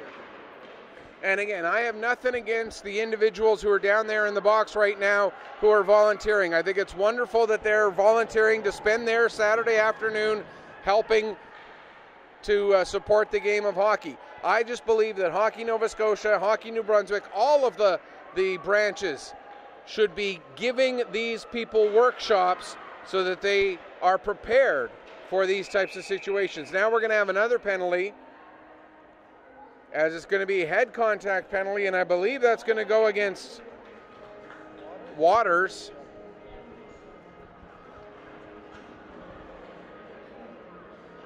And it's going to be a head contact penalty, so the Selects will go to a 5-on-3 for 44 seconds, and that's 26, Desjardins. And Desjardins very frustrated as she goes into the box, punching the glass on her way in. It's Desjardins' second penalty in 5 minutes, better. As she goes to the box for head contact, 44 seconds of a 5-on-3, she got 4 minutes. And so the double minor to Desjardins on that one, and her penalty will carry over into the third period unless the Selects start putting up some power play goals here. Puck is to the line. Nice play by Clark to keep it in. Now Clark gets it down to Fit, or that's Long rather. Now back to Clark again. Back over to Long. Long comes near side. There's a shot, and Warnell doesn't get much on that one. Now back to the line again. Just holding the line there was Clark. Now comes near side. That's Smith rather. Now she tries to go back across to Clark. That pass doesn't connect. And the first of the two penalties will expire. We're back to 5-on-4. And right coming out of the box was Waters. And just as she came out of the box, the Selects player backed right into her. And I believe, again, that was Clark. And so the Selects end up having to go all the way back into their own zone. 1:07 left to go in the period. 2:53 left to go in the double minor to Desjardins.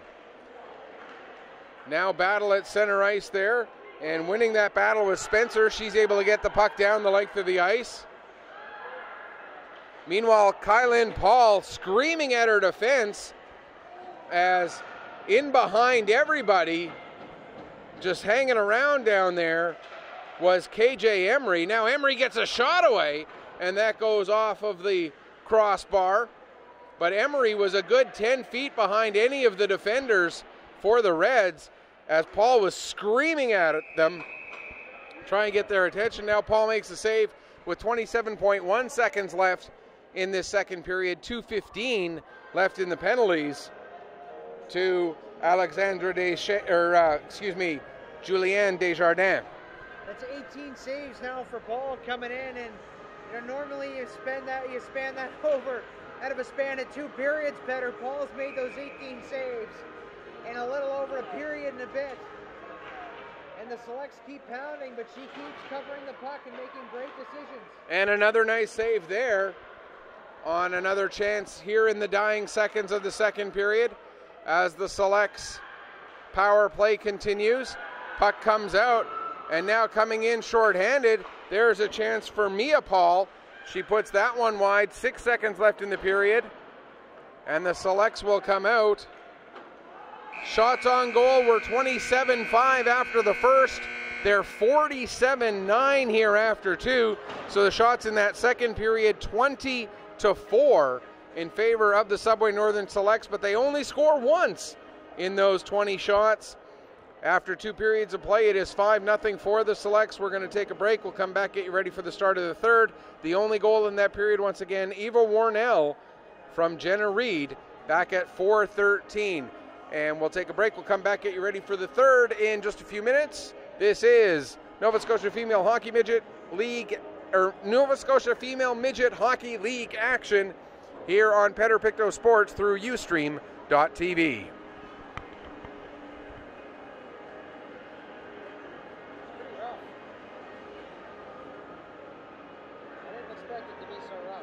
Neither did I, to be honest.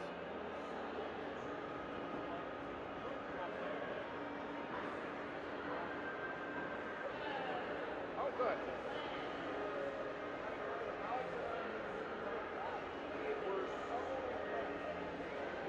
You played really well. Really, really well.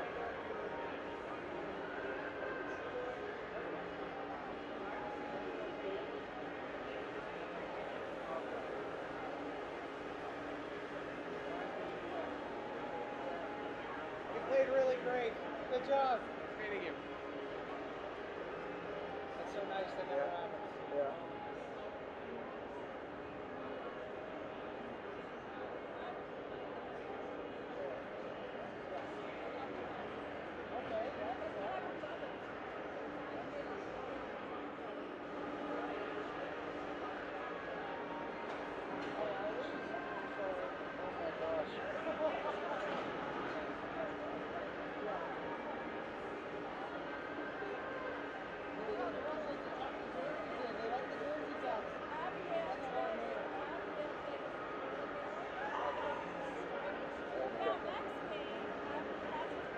Oh my God. Right now, Abby has a curly hair.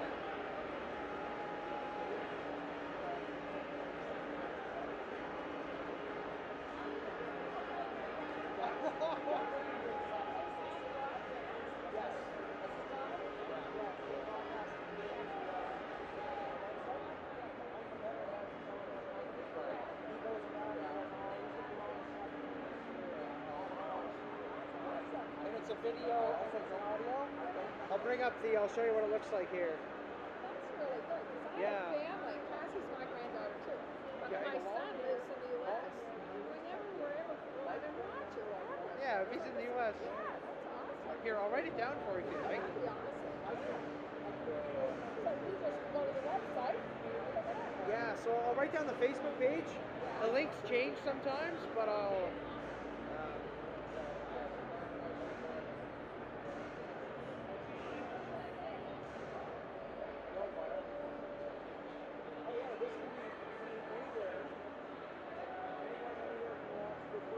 So if you just get him to look at that on Facebook, and that'll bring you to Michael Powder's page. And every time he does a game, he'll post a link. And yeah, you'll be able to watch it from anywhere for free. It's great people, but you know what? When I'm not here, I can watch it. Which is Absolutely, yeah. So you have to go on Facebook. Well, I'm on Facebook. I don't. Yeah. You have to get the links. yeah, unfortunately, because the link, and I mean, here's where it gets, like, my channel, because I'm not allowed to pick the name of my channel, right?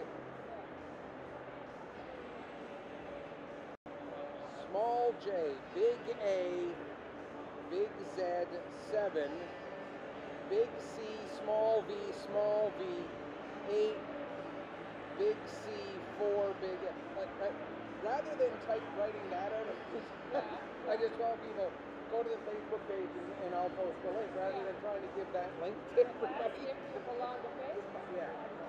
Which, yeah. I also put it on Twitter. Yeah.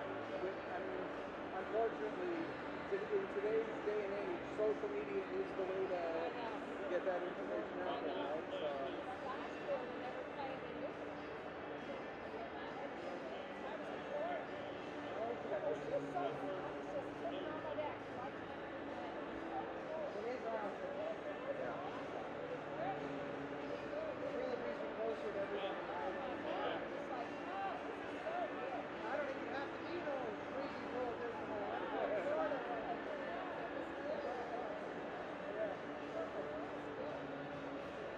So yeah, so if you were to not be here tomorrow, you got to type in all of that gobbledygook. Nope, that's a U. Yeah. Yeah. Ustream.tv/channel/ yeah.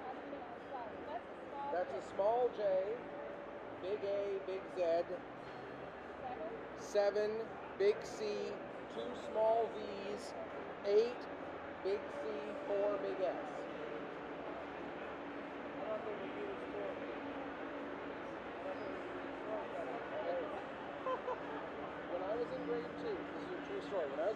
2. I was reading at a grade 5 level, doing math at a grade 6 level, and they really failed me because my teachers couldn't do those on their own. So anytime anybody comments on my penmanship, I'm just like, yes, I know. No, well, if you go right there, that'll bring up this page right here. Okay. Yeah. So if the stream is active, then you'll see it. If you might see, if you log in before I start, it might say stream is not active, or user is offline or whatever, and then it might pull up an old video and just start playing it. But then once I actually start streaming, up it'll come. Yeah.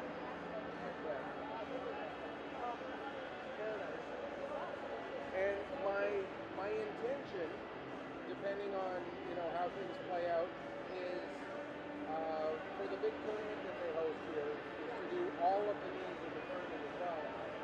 Video on one rink, audio only on the other, because I don't have to hear the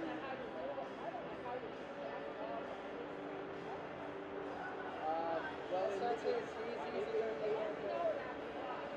unfortunately, with this being the first game I've ever done with this team, and with all of the girls wanting to wear their jerseys tucked in, it's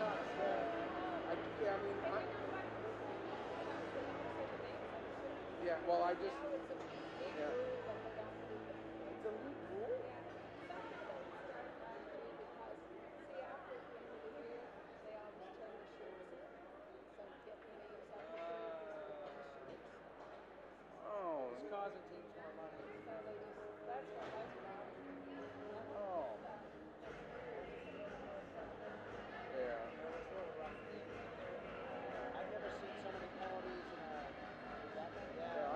Watching, 10 years ago, NHL.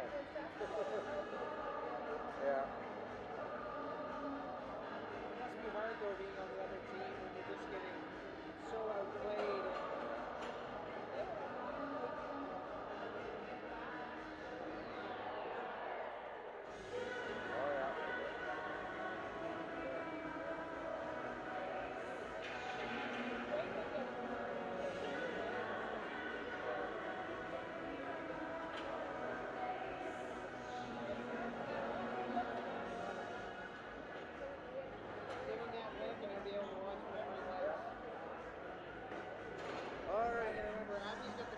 Abby's got the curly.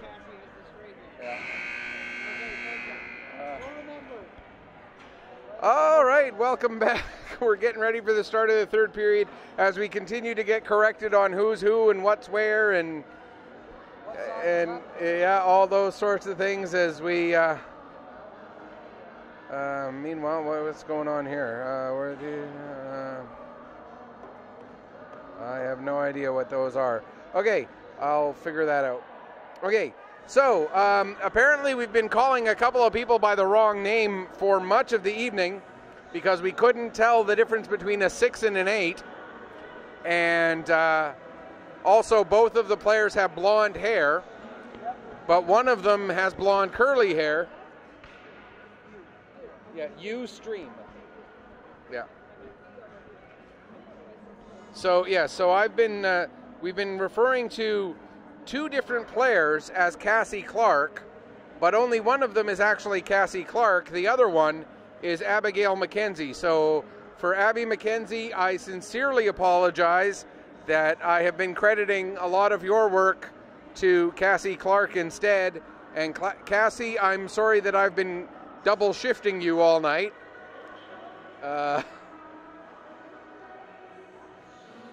So we've got the teams back out on the ice, and we are ready to roll. Also have to give another big shout out to the Berry family, the coach and Ailey Berry came up to chat with us during the intermission just to reinforce that yes, Ailey is doing just fine, and big thank you to Dad and to Ailey for coming up and chatting with us and letting us know again that she is just fine. Glad to hear and glad to see. All smiles, yeah. She was pretty happy.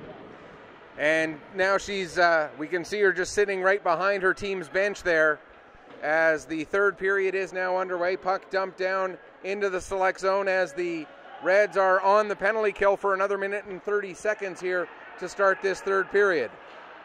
Puck is played ahead. That pass misses the intended target, but then that what a play there, but unfortunately for the Selects, Taylor Long just ends up putting that puck just wide. Now it's picked up there by McLean. She plays it over. Dropped pass. Now back to McLean. She can't take it cleanly, and Christensen will play it to the line, not out. Kept in there by Fitt. Now the puck comes out. 55 seconds left in the man advantage. And Christensen will go in and forecheck against McLean, as Christensen killing some valuable time here on this penalty. Temper still a little bit hot after they even had the intermission to cool off. Now coming out with the puck, there's a chance, deflection. Good shot from Linehan, and a deflection, I believe that was Emery. Now back to the line. There's a shot from Reed, and the save made by Paul, and Paul will cover up and hang on for a face-off. 18 seconds left in the penalty to Julianne Desjardins, the double minor for the head contact. Again, great goaltending by Paul. I mean, we can't say it enough. When it comes to the forechecking ability by the Selects, it's second to none in this league. You got to try to weather the storm as much as possible. And for the goaltenders, you know, stopping 43 shots in the first two periods is a good way to do it.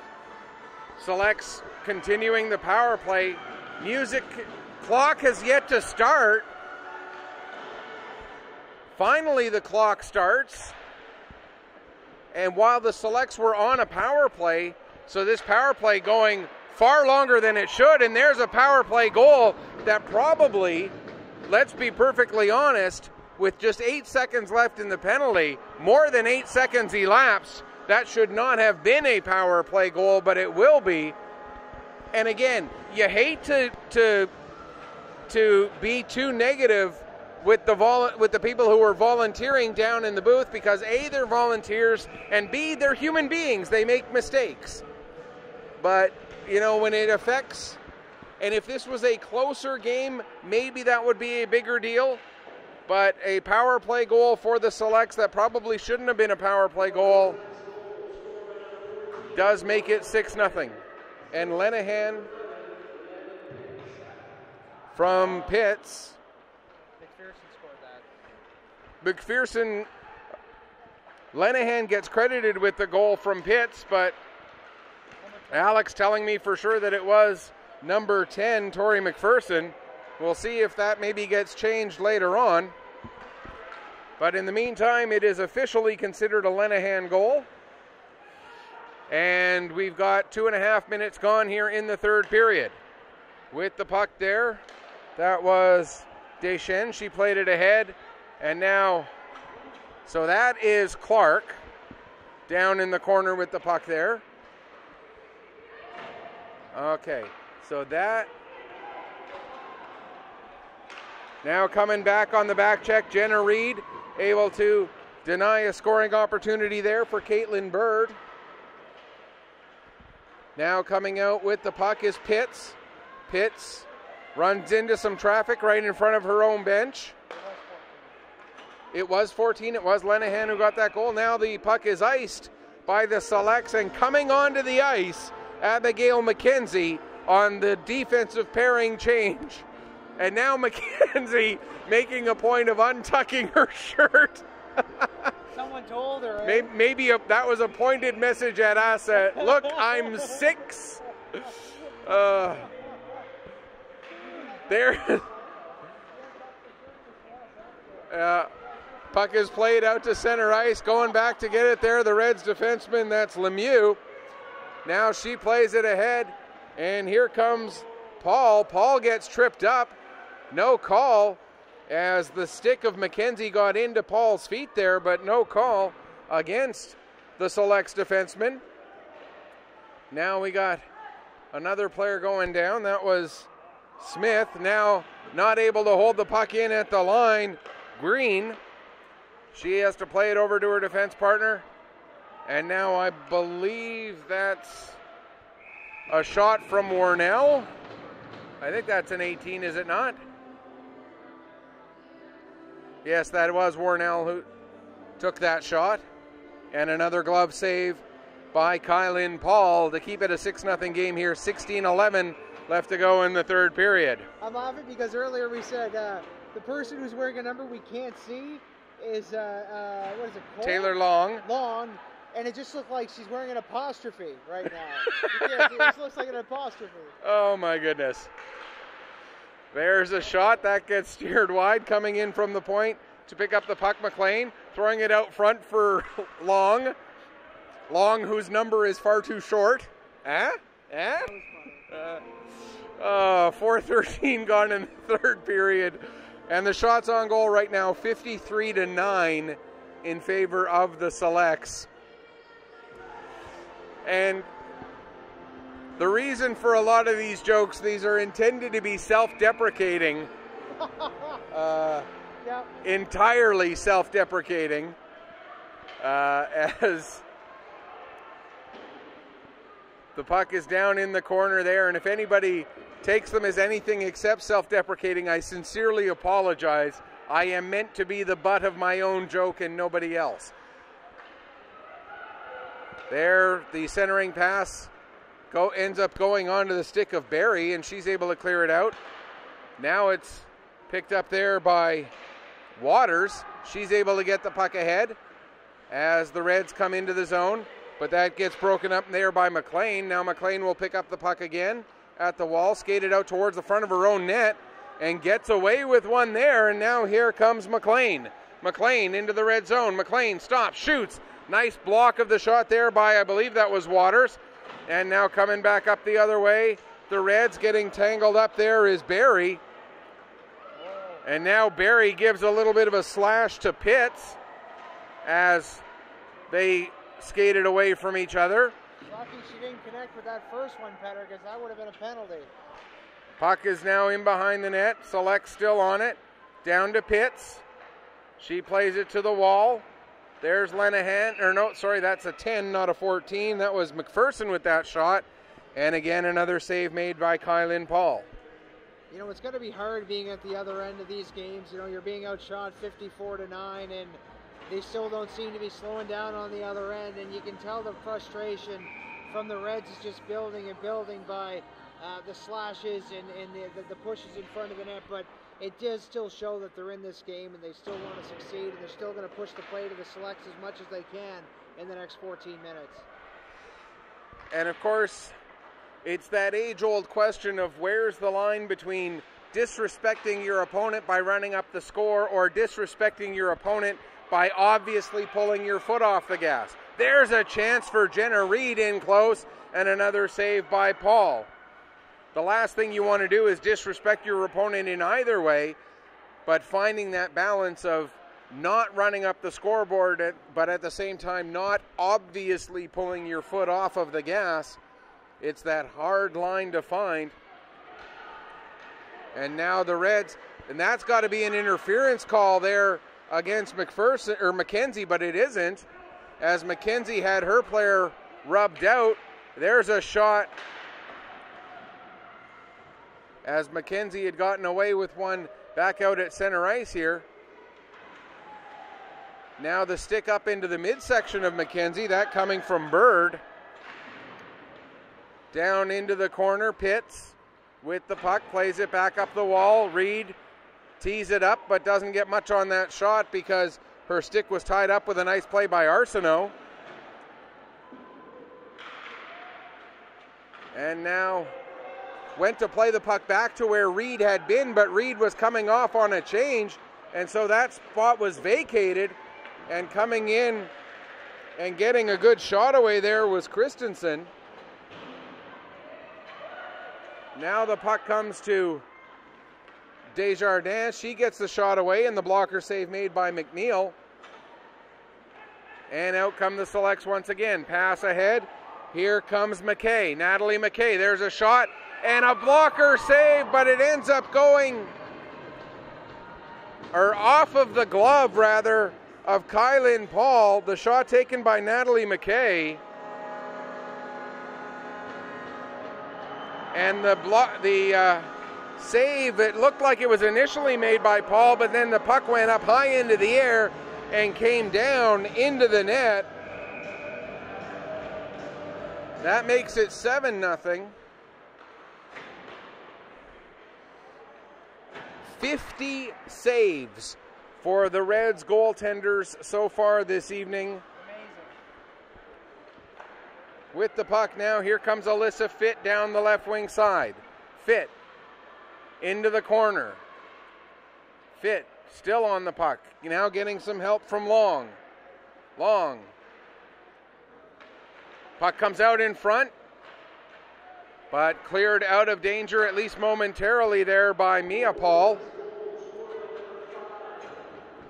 And that'll be an icing call against the Reds with 11:48 left to go here in the third period as they're announcing McKay's goal. And it appears that was it was unassisted. I'm waiting for that. I was wondering if something was going to be said, but. And now the Selects win the draw yet again. Puck comes off the end boards.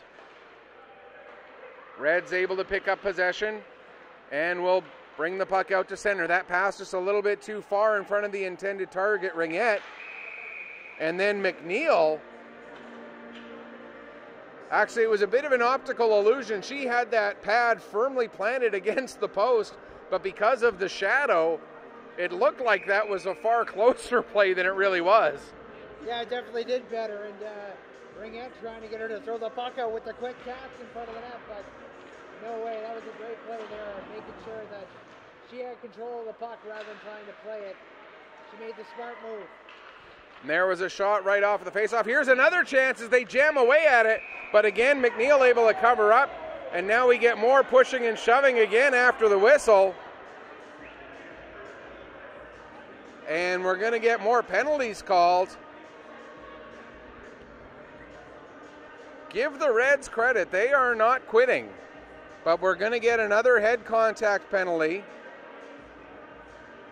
And it's going to go against the Selects as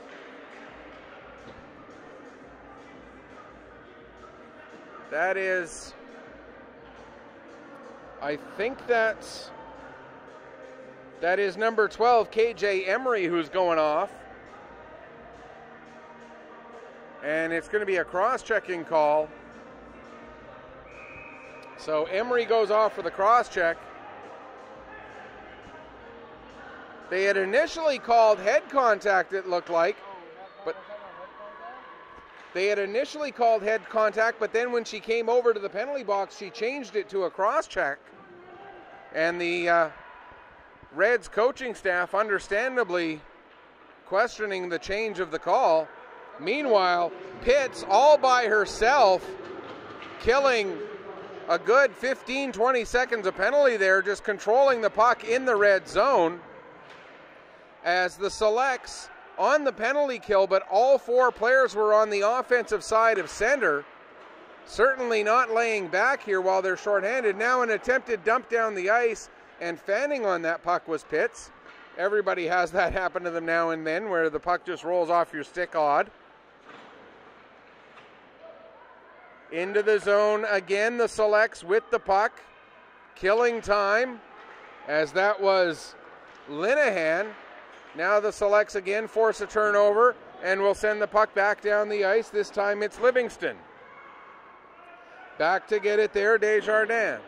She plays it up the wall. That's blocked by Reed. She'll fire a shot in. Paul will make the glove save and then play it off the wall as the Selects penalty kill here. Right now, spending time in the red zone.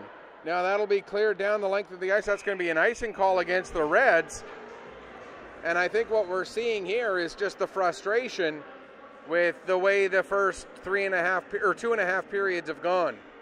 100% better. You know, the Reds, they're just letting them kill the penalty. There's no jumping, and it's a very dejected feeling for sure on the ice, and you can feel it up here as Pitts just killed off a good 40 seconds, dipsy-doodling, and They're not chasing the puck anymore. They're letting the Selects cycle it. I shouldn't say all of them. There's a couple of them that are still fighting, and it's hard to watch. But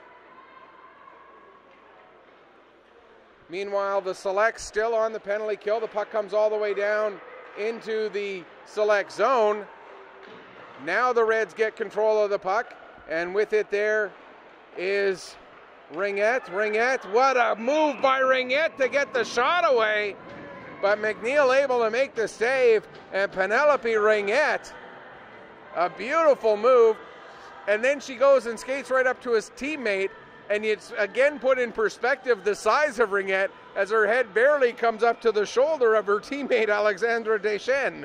Yeah, she's fast. That was a nice move too. And what I didn't mean to say that they were giving up. It's just when you see somebody take control of the puck for 40 seconds and you're on the power play, it's a little dejecting. Ringette, nice move in front of the net.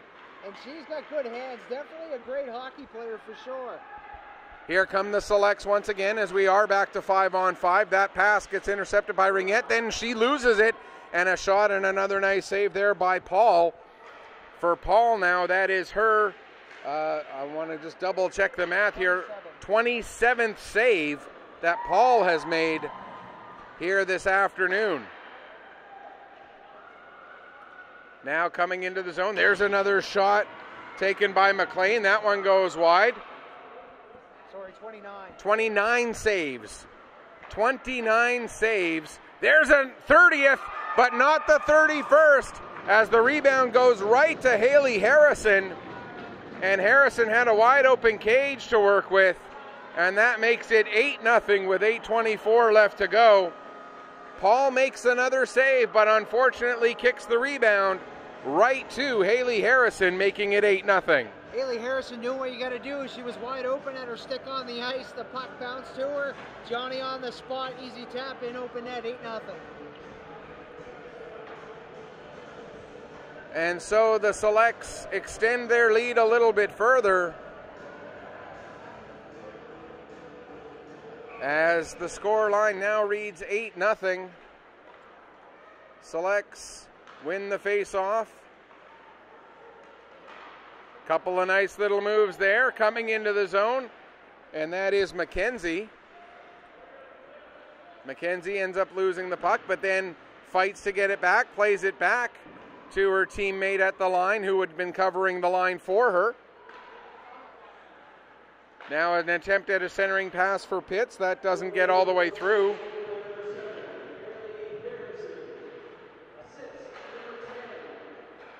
Tori McPherson gets credit for an assist, as does Alyssa Fitt on that last goal. So Harrison from McPherson and Fitt at, what time was that goal? 11:46. Now we're at 12:24 with an icing call against the Selects. 61-14, the shots on goal currently read in favor of the host team in this game. Ringette taking the draw there against Pitts. Puck comes out to center ice. Pitts now, that's going to be an offside, as in just ahead of the puck was KJ Emery. The puck had just bounced out and then was brought back in again by Pitts.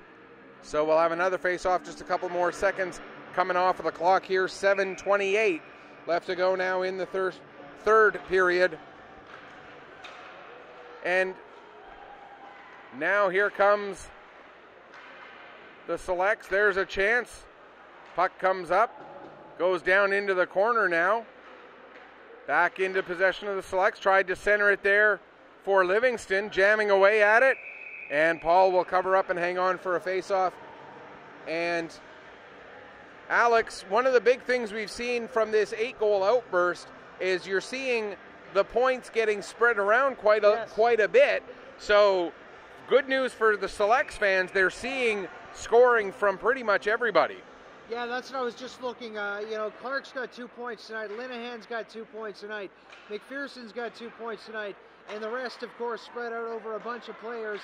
It's games like these, when you've got every single player firing on all cylinders, that really shows you what kind of teamwork they have on the ice. It's not one player getting 6 points, they're spreading it around. And I like how you picked that up, because that's exactly what I was doing right now, looking up how many players had how many points and how spread out it was. Because by contrast, the game that I called yesterday in the Nova Scotia Junior Hockey League, the Pictou County Scotians beat Cole Harbour by a score of 8-5, and 7 points for Logan Vandermeeracker, a defenseman, with 7 points. And with that being the first game of the regular season, he's on pace for 332. Puck was tied up in the corner there, and the linesman's going to talk to them, because they had a couple of shots in the middle of the back that I thought was going to get called. It wasn't a hard shot, but the elbow from 23 on the Reds made contact with the back of a Selects player, and then the Selects player circled around and did the exact same thing. No penalties, but still something that they've got to watch. Especially when we're talking about an 8-0 game, and tempers already having shown themselves here in this game. With the puck right now, there's Smith. She plays it ahead, and it's down the ice. Paul will steer it aside there for Deschênes. Puck is played to the wall, battling there. Spencer in there. She'll be able to play it back to one of her defensemen, Spencer.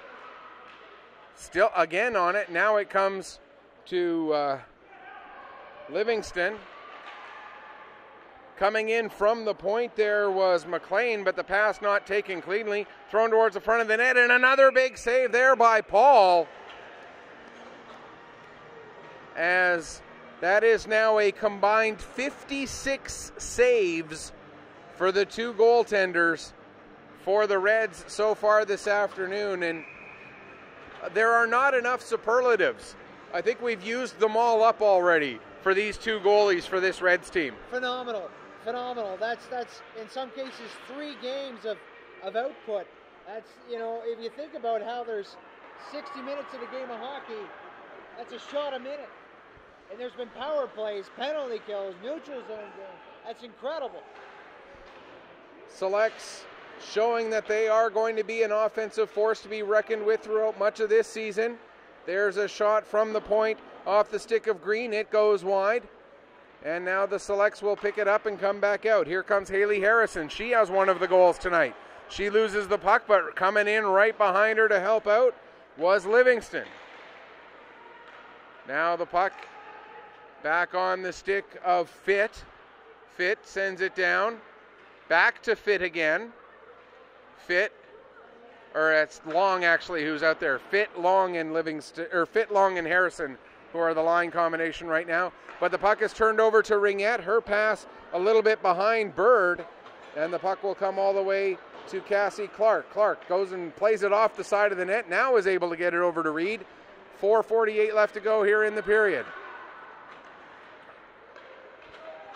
There, dumping the puck in was Long. She'll go off on a change as the Selects try to get the rest of their line changed.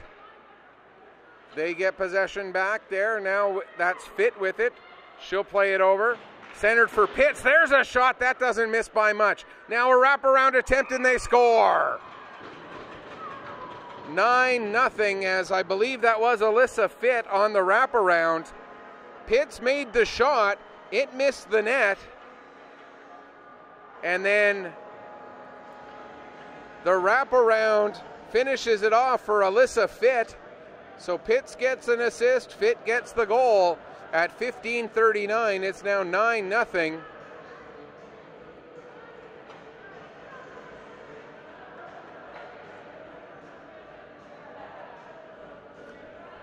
And we still have 4:21 left to go here in this third period. I want to once again thank everybody who's been tuned in here all evening or all afternoon. Well, we're into the evening now long. We appreciate having you all here with us for this broadcast. Don't forget, we will be back tomorrow when these same two teams meet again. I believe it's an 11 o'clock start. So we'll be on starting at around 5-2. There's another beautiful save by Paul. And That one's sent out and down the length of the ice. Smith gets the assist on the goal by... I thought for sure that it was Pitts. Now, a player for the Selects just got absolutely laid out. Yeah, that was a butt end of the stick. Made contact with the neck and head area of the Selects players on the ice. And I knew something was going to happen too, because the Selects player boxed out the offending player in the Reds in the corner, and then when she thought the referee wasn't looking, she gave a nice little shot. Wasn't a slew foot, but it was the same motion, and the Selects player has been down ever since. And head coach Craig Clark showing his displeasure. Ali Christensen, the one who took that penalty. A 4-minute double minor up on the board right now.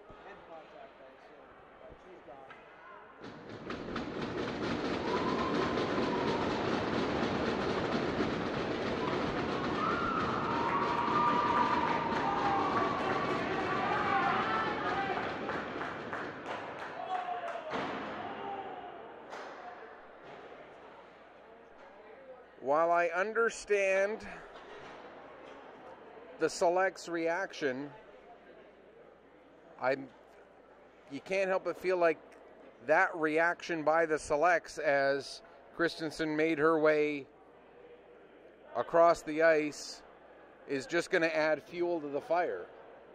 Yeah, Lindsay Smith is going to the dressing room. Again, the head contact, she's going to go and make sure she's okay. There's no point in staying in the game when they're up by 9 and there's 3 minutes left. But she seemed okay. She was wincing while she was leaving, but she seemed like she was walking fine. So not something like you just mentioned you want to see in this type of game. Very unfortunate for sure. And so at this point... Personally, if it was up to me, I would just end the game. But I don't know how the rules are in this league. Yeah. Or if nothing else, go straight time from here on in, you know.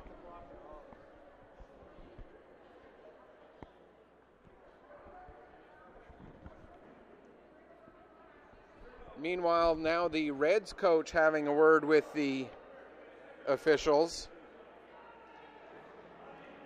They're none too happy with the call. The Selects coaching staff none too happy with the situation that it created an injury.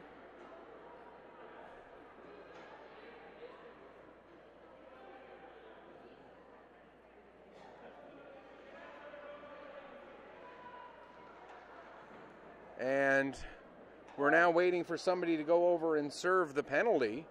Craig Clark was just telling the Selects on the bench, don't retaliate, get the puck in deep, don't worry about scoring, don't worry about anything, just kill the clock. And that's what he was telling them right there on the bench. Yeah. Which makes sense. Absolutely.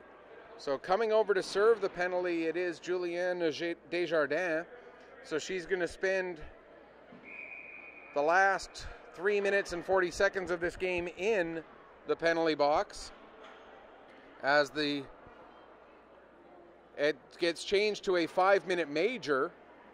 So even if the Selects do score, the penalty will not expire until after the game is over. And so now the Selects just work their power play for this last 3.5 minutes. There's a shot, it gets deflected, it goes wide. Pitts picks it up behind the net, not trying to throw it towards the front. She'll just play it back to the line. McLean over. There's another shot. That misses the net. So a 5-minute head contact and a game misconduct.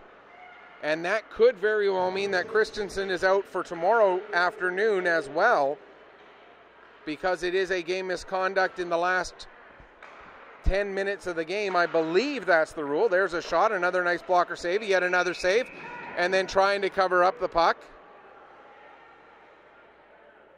was Paul, with 2:54 now left to go here in the third period.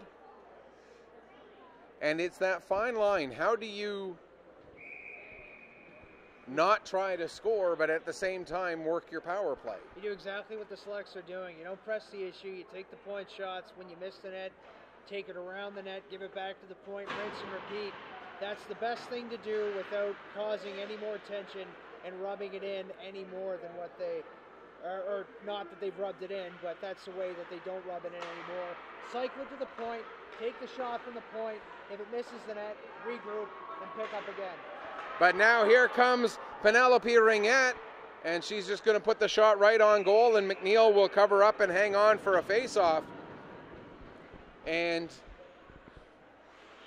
if I were to pick stars of the game for each team, for the Reds, I've actually got a few candidates. Both goaltenders and Penelope Ringette are three players who all would be getting serious consideration for them. For the Selects, you could pick just about anybody because it has been such a balanced game for all of the Selects players.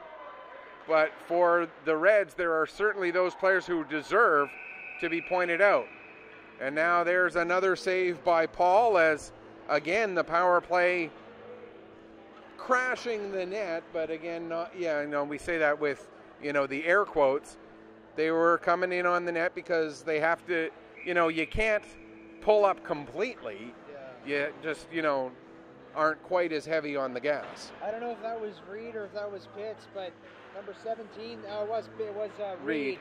Reed crashed and played the puck into the paint, and then the second the goaltender had it covered, just twirled away, skated away, nothing else doing. Yeah. Now Reed with the puck there, goes back behind her own net, comes out, plays the pass ahead into the zone. That'll be a delayed offside, so the Reds will get it and send it back down the ice again.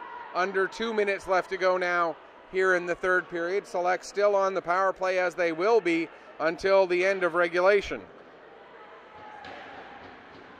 Puck is off the glass out at center ice. Played back to Reed. Jenna Reed gains the red line, plays it across over to Fitt. Fitt now to the half wall. Fitt back to the line. There's a shot by McKenzie, and that gets steered up over the glass and out of play. 1:21 left to go, and that marks the 60th save for Reds goaltending here this afternoon. It's amazing. It really is, and it's a good workout too. I mean, my gosh, you think of all the gear they have on and the amount of times they move post to post. It's a great, great, great showing from the two goaltenders, Barry and Paul. And now with 1:15 left to go, the Selects just able to hold the line there with a nice play by Harrison. Now the Reds will come out, dump it down the length of the ice. McNeil tried to slow the puck up, but it hopped over her stick. And now picking up, here's McLean. McLean coming through center. McLean into the zone, tees up the shot, nice block, and it's cleared out down the ice. Really nice shot block there by Trinity Lemieux. Back behind the net again. Clark plays it ahead. Now it comes back to Clark. With it is Barry, Regan Barry. She'll send it down behind the net. 30 seconds left to go here in the third period. And Clark gets it back again, far side corner. Pass ahead, goes behind the intended target. Puck comes off the wall. Icing gets waved off. And it comes all the way around the boards. And now here's a chance. Final 10 seconds. Here come the Reds. Here's a chance. Shot and a big save made by McNeil with 3.8 left on the clock. Her 16th save of the afternoon, and maybe her toughest of those 16. Yeah, and we haven't mentioned her name very much, but 16 saves is fantastic. And again, it's even harder when you don't get pressured for the rest of the evening. And so 3.8 seconds left. Right off the draw, there's another nice shot off the stick of Penelope Ringette. And that will do it. A 17-save shutout for Kristen McNeil, but a 60-save effort at the other end by the two Reds goaltenders will be overshadowed by the fact that the Selects scored 9 goals to earn the 9-0 victory to open the season 1-0. And these same two teams will be back at it again tomorrow starting at 11 o'clock Actually, let's just double check that start time as we scroll down. Scroll down. Yes, it is an 11 o'clock start tomorrow.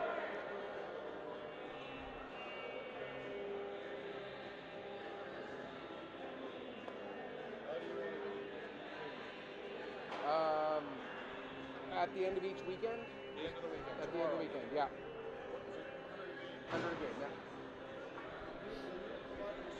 Yeah, absolutely. Yeah. All right, so that will do it for us here at the Pictou County Wellness Center for today until tomorrow at 11 o'clock when these same two teams meet again. On behalf of my awesome cameraman, Ian, on behalf of the best caller commentator I know, Alex Terrio, this is Michael Petter saying, may your skates always be sharp, may your shots always hit the top shelf. The final score once again, Northern Subway selects 9, EDZA West Reds 0.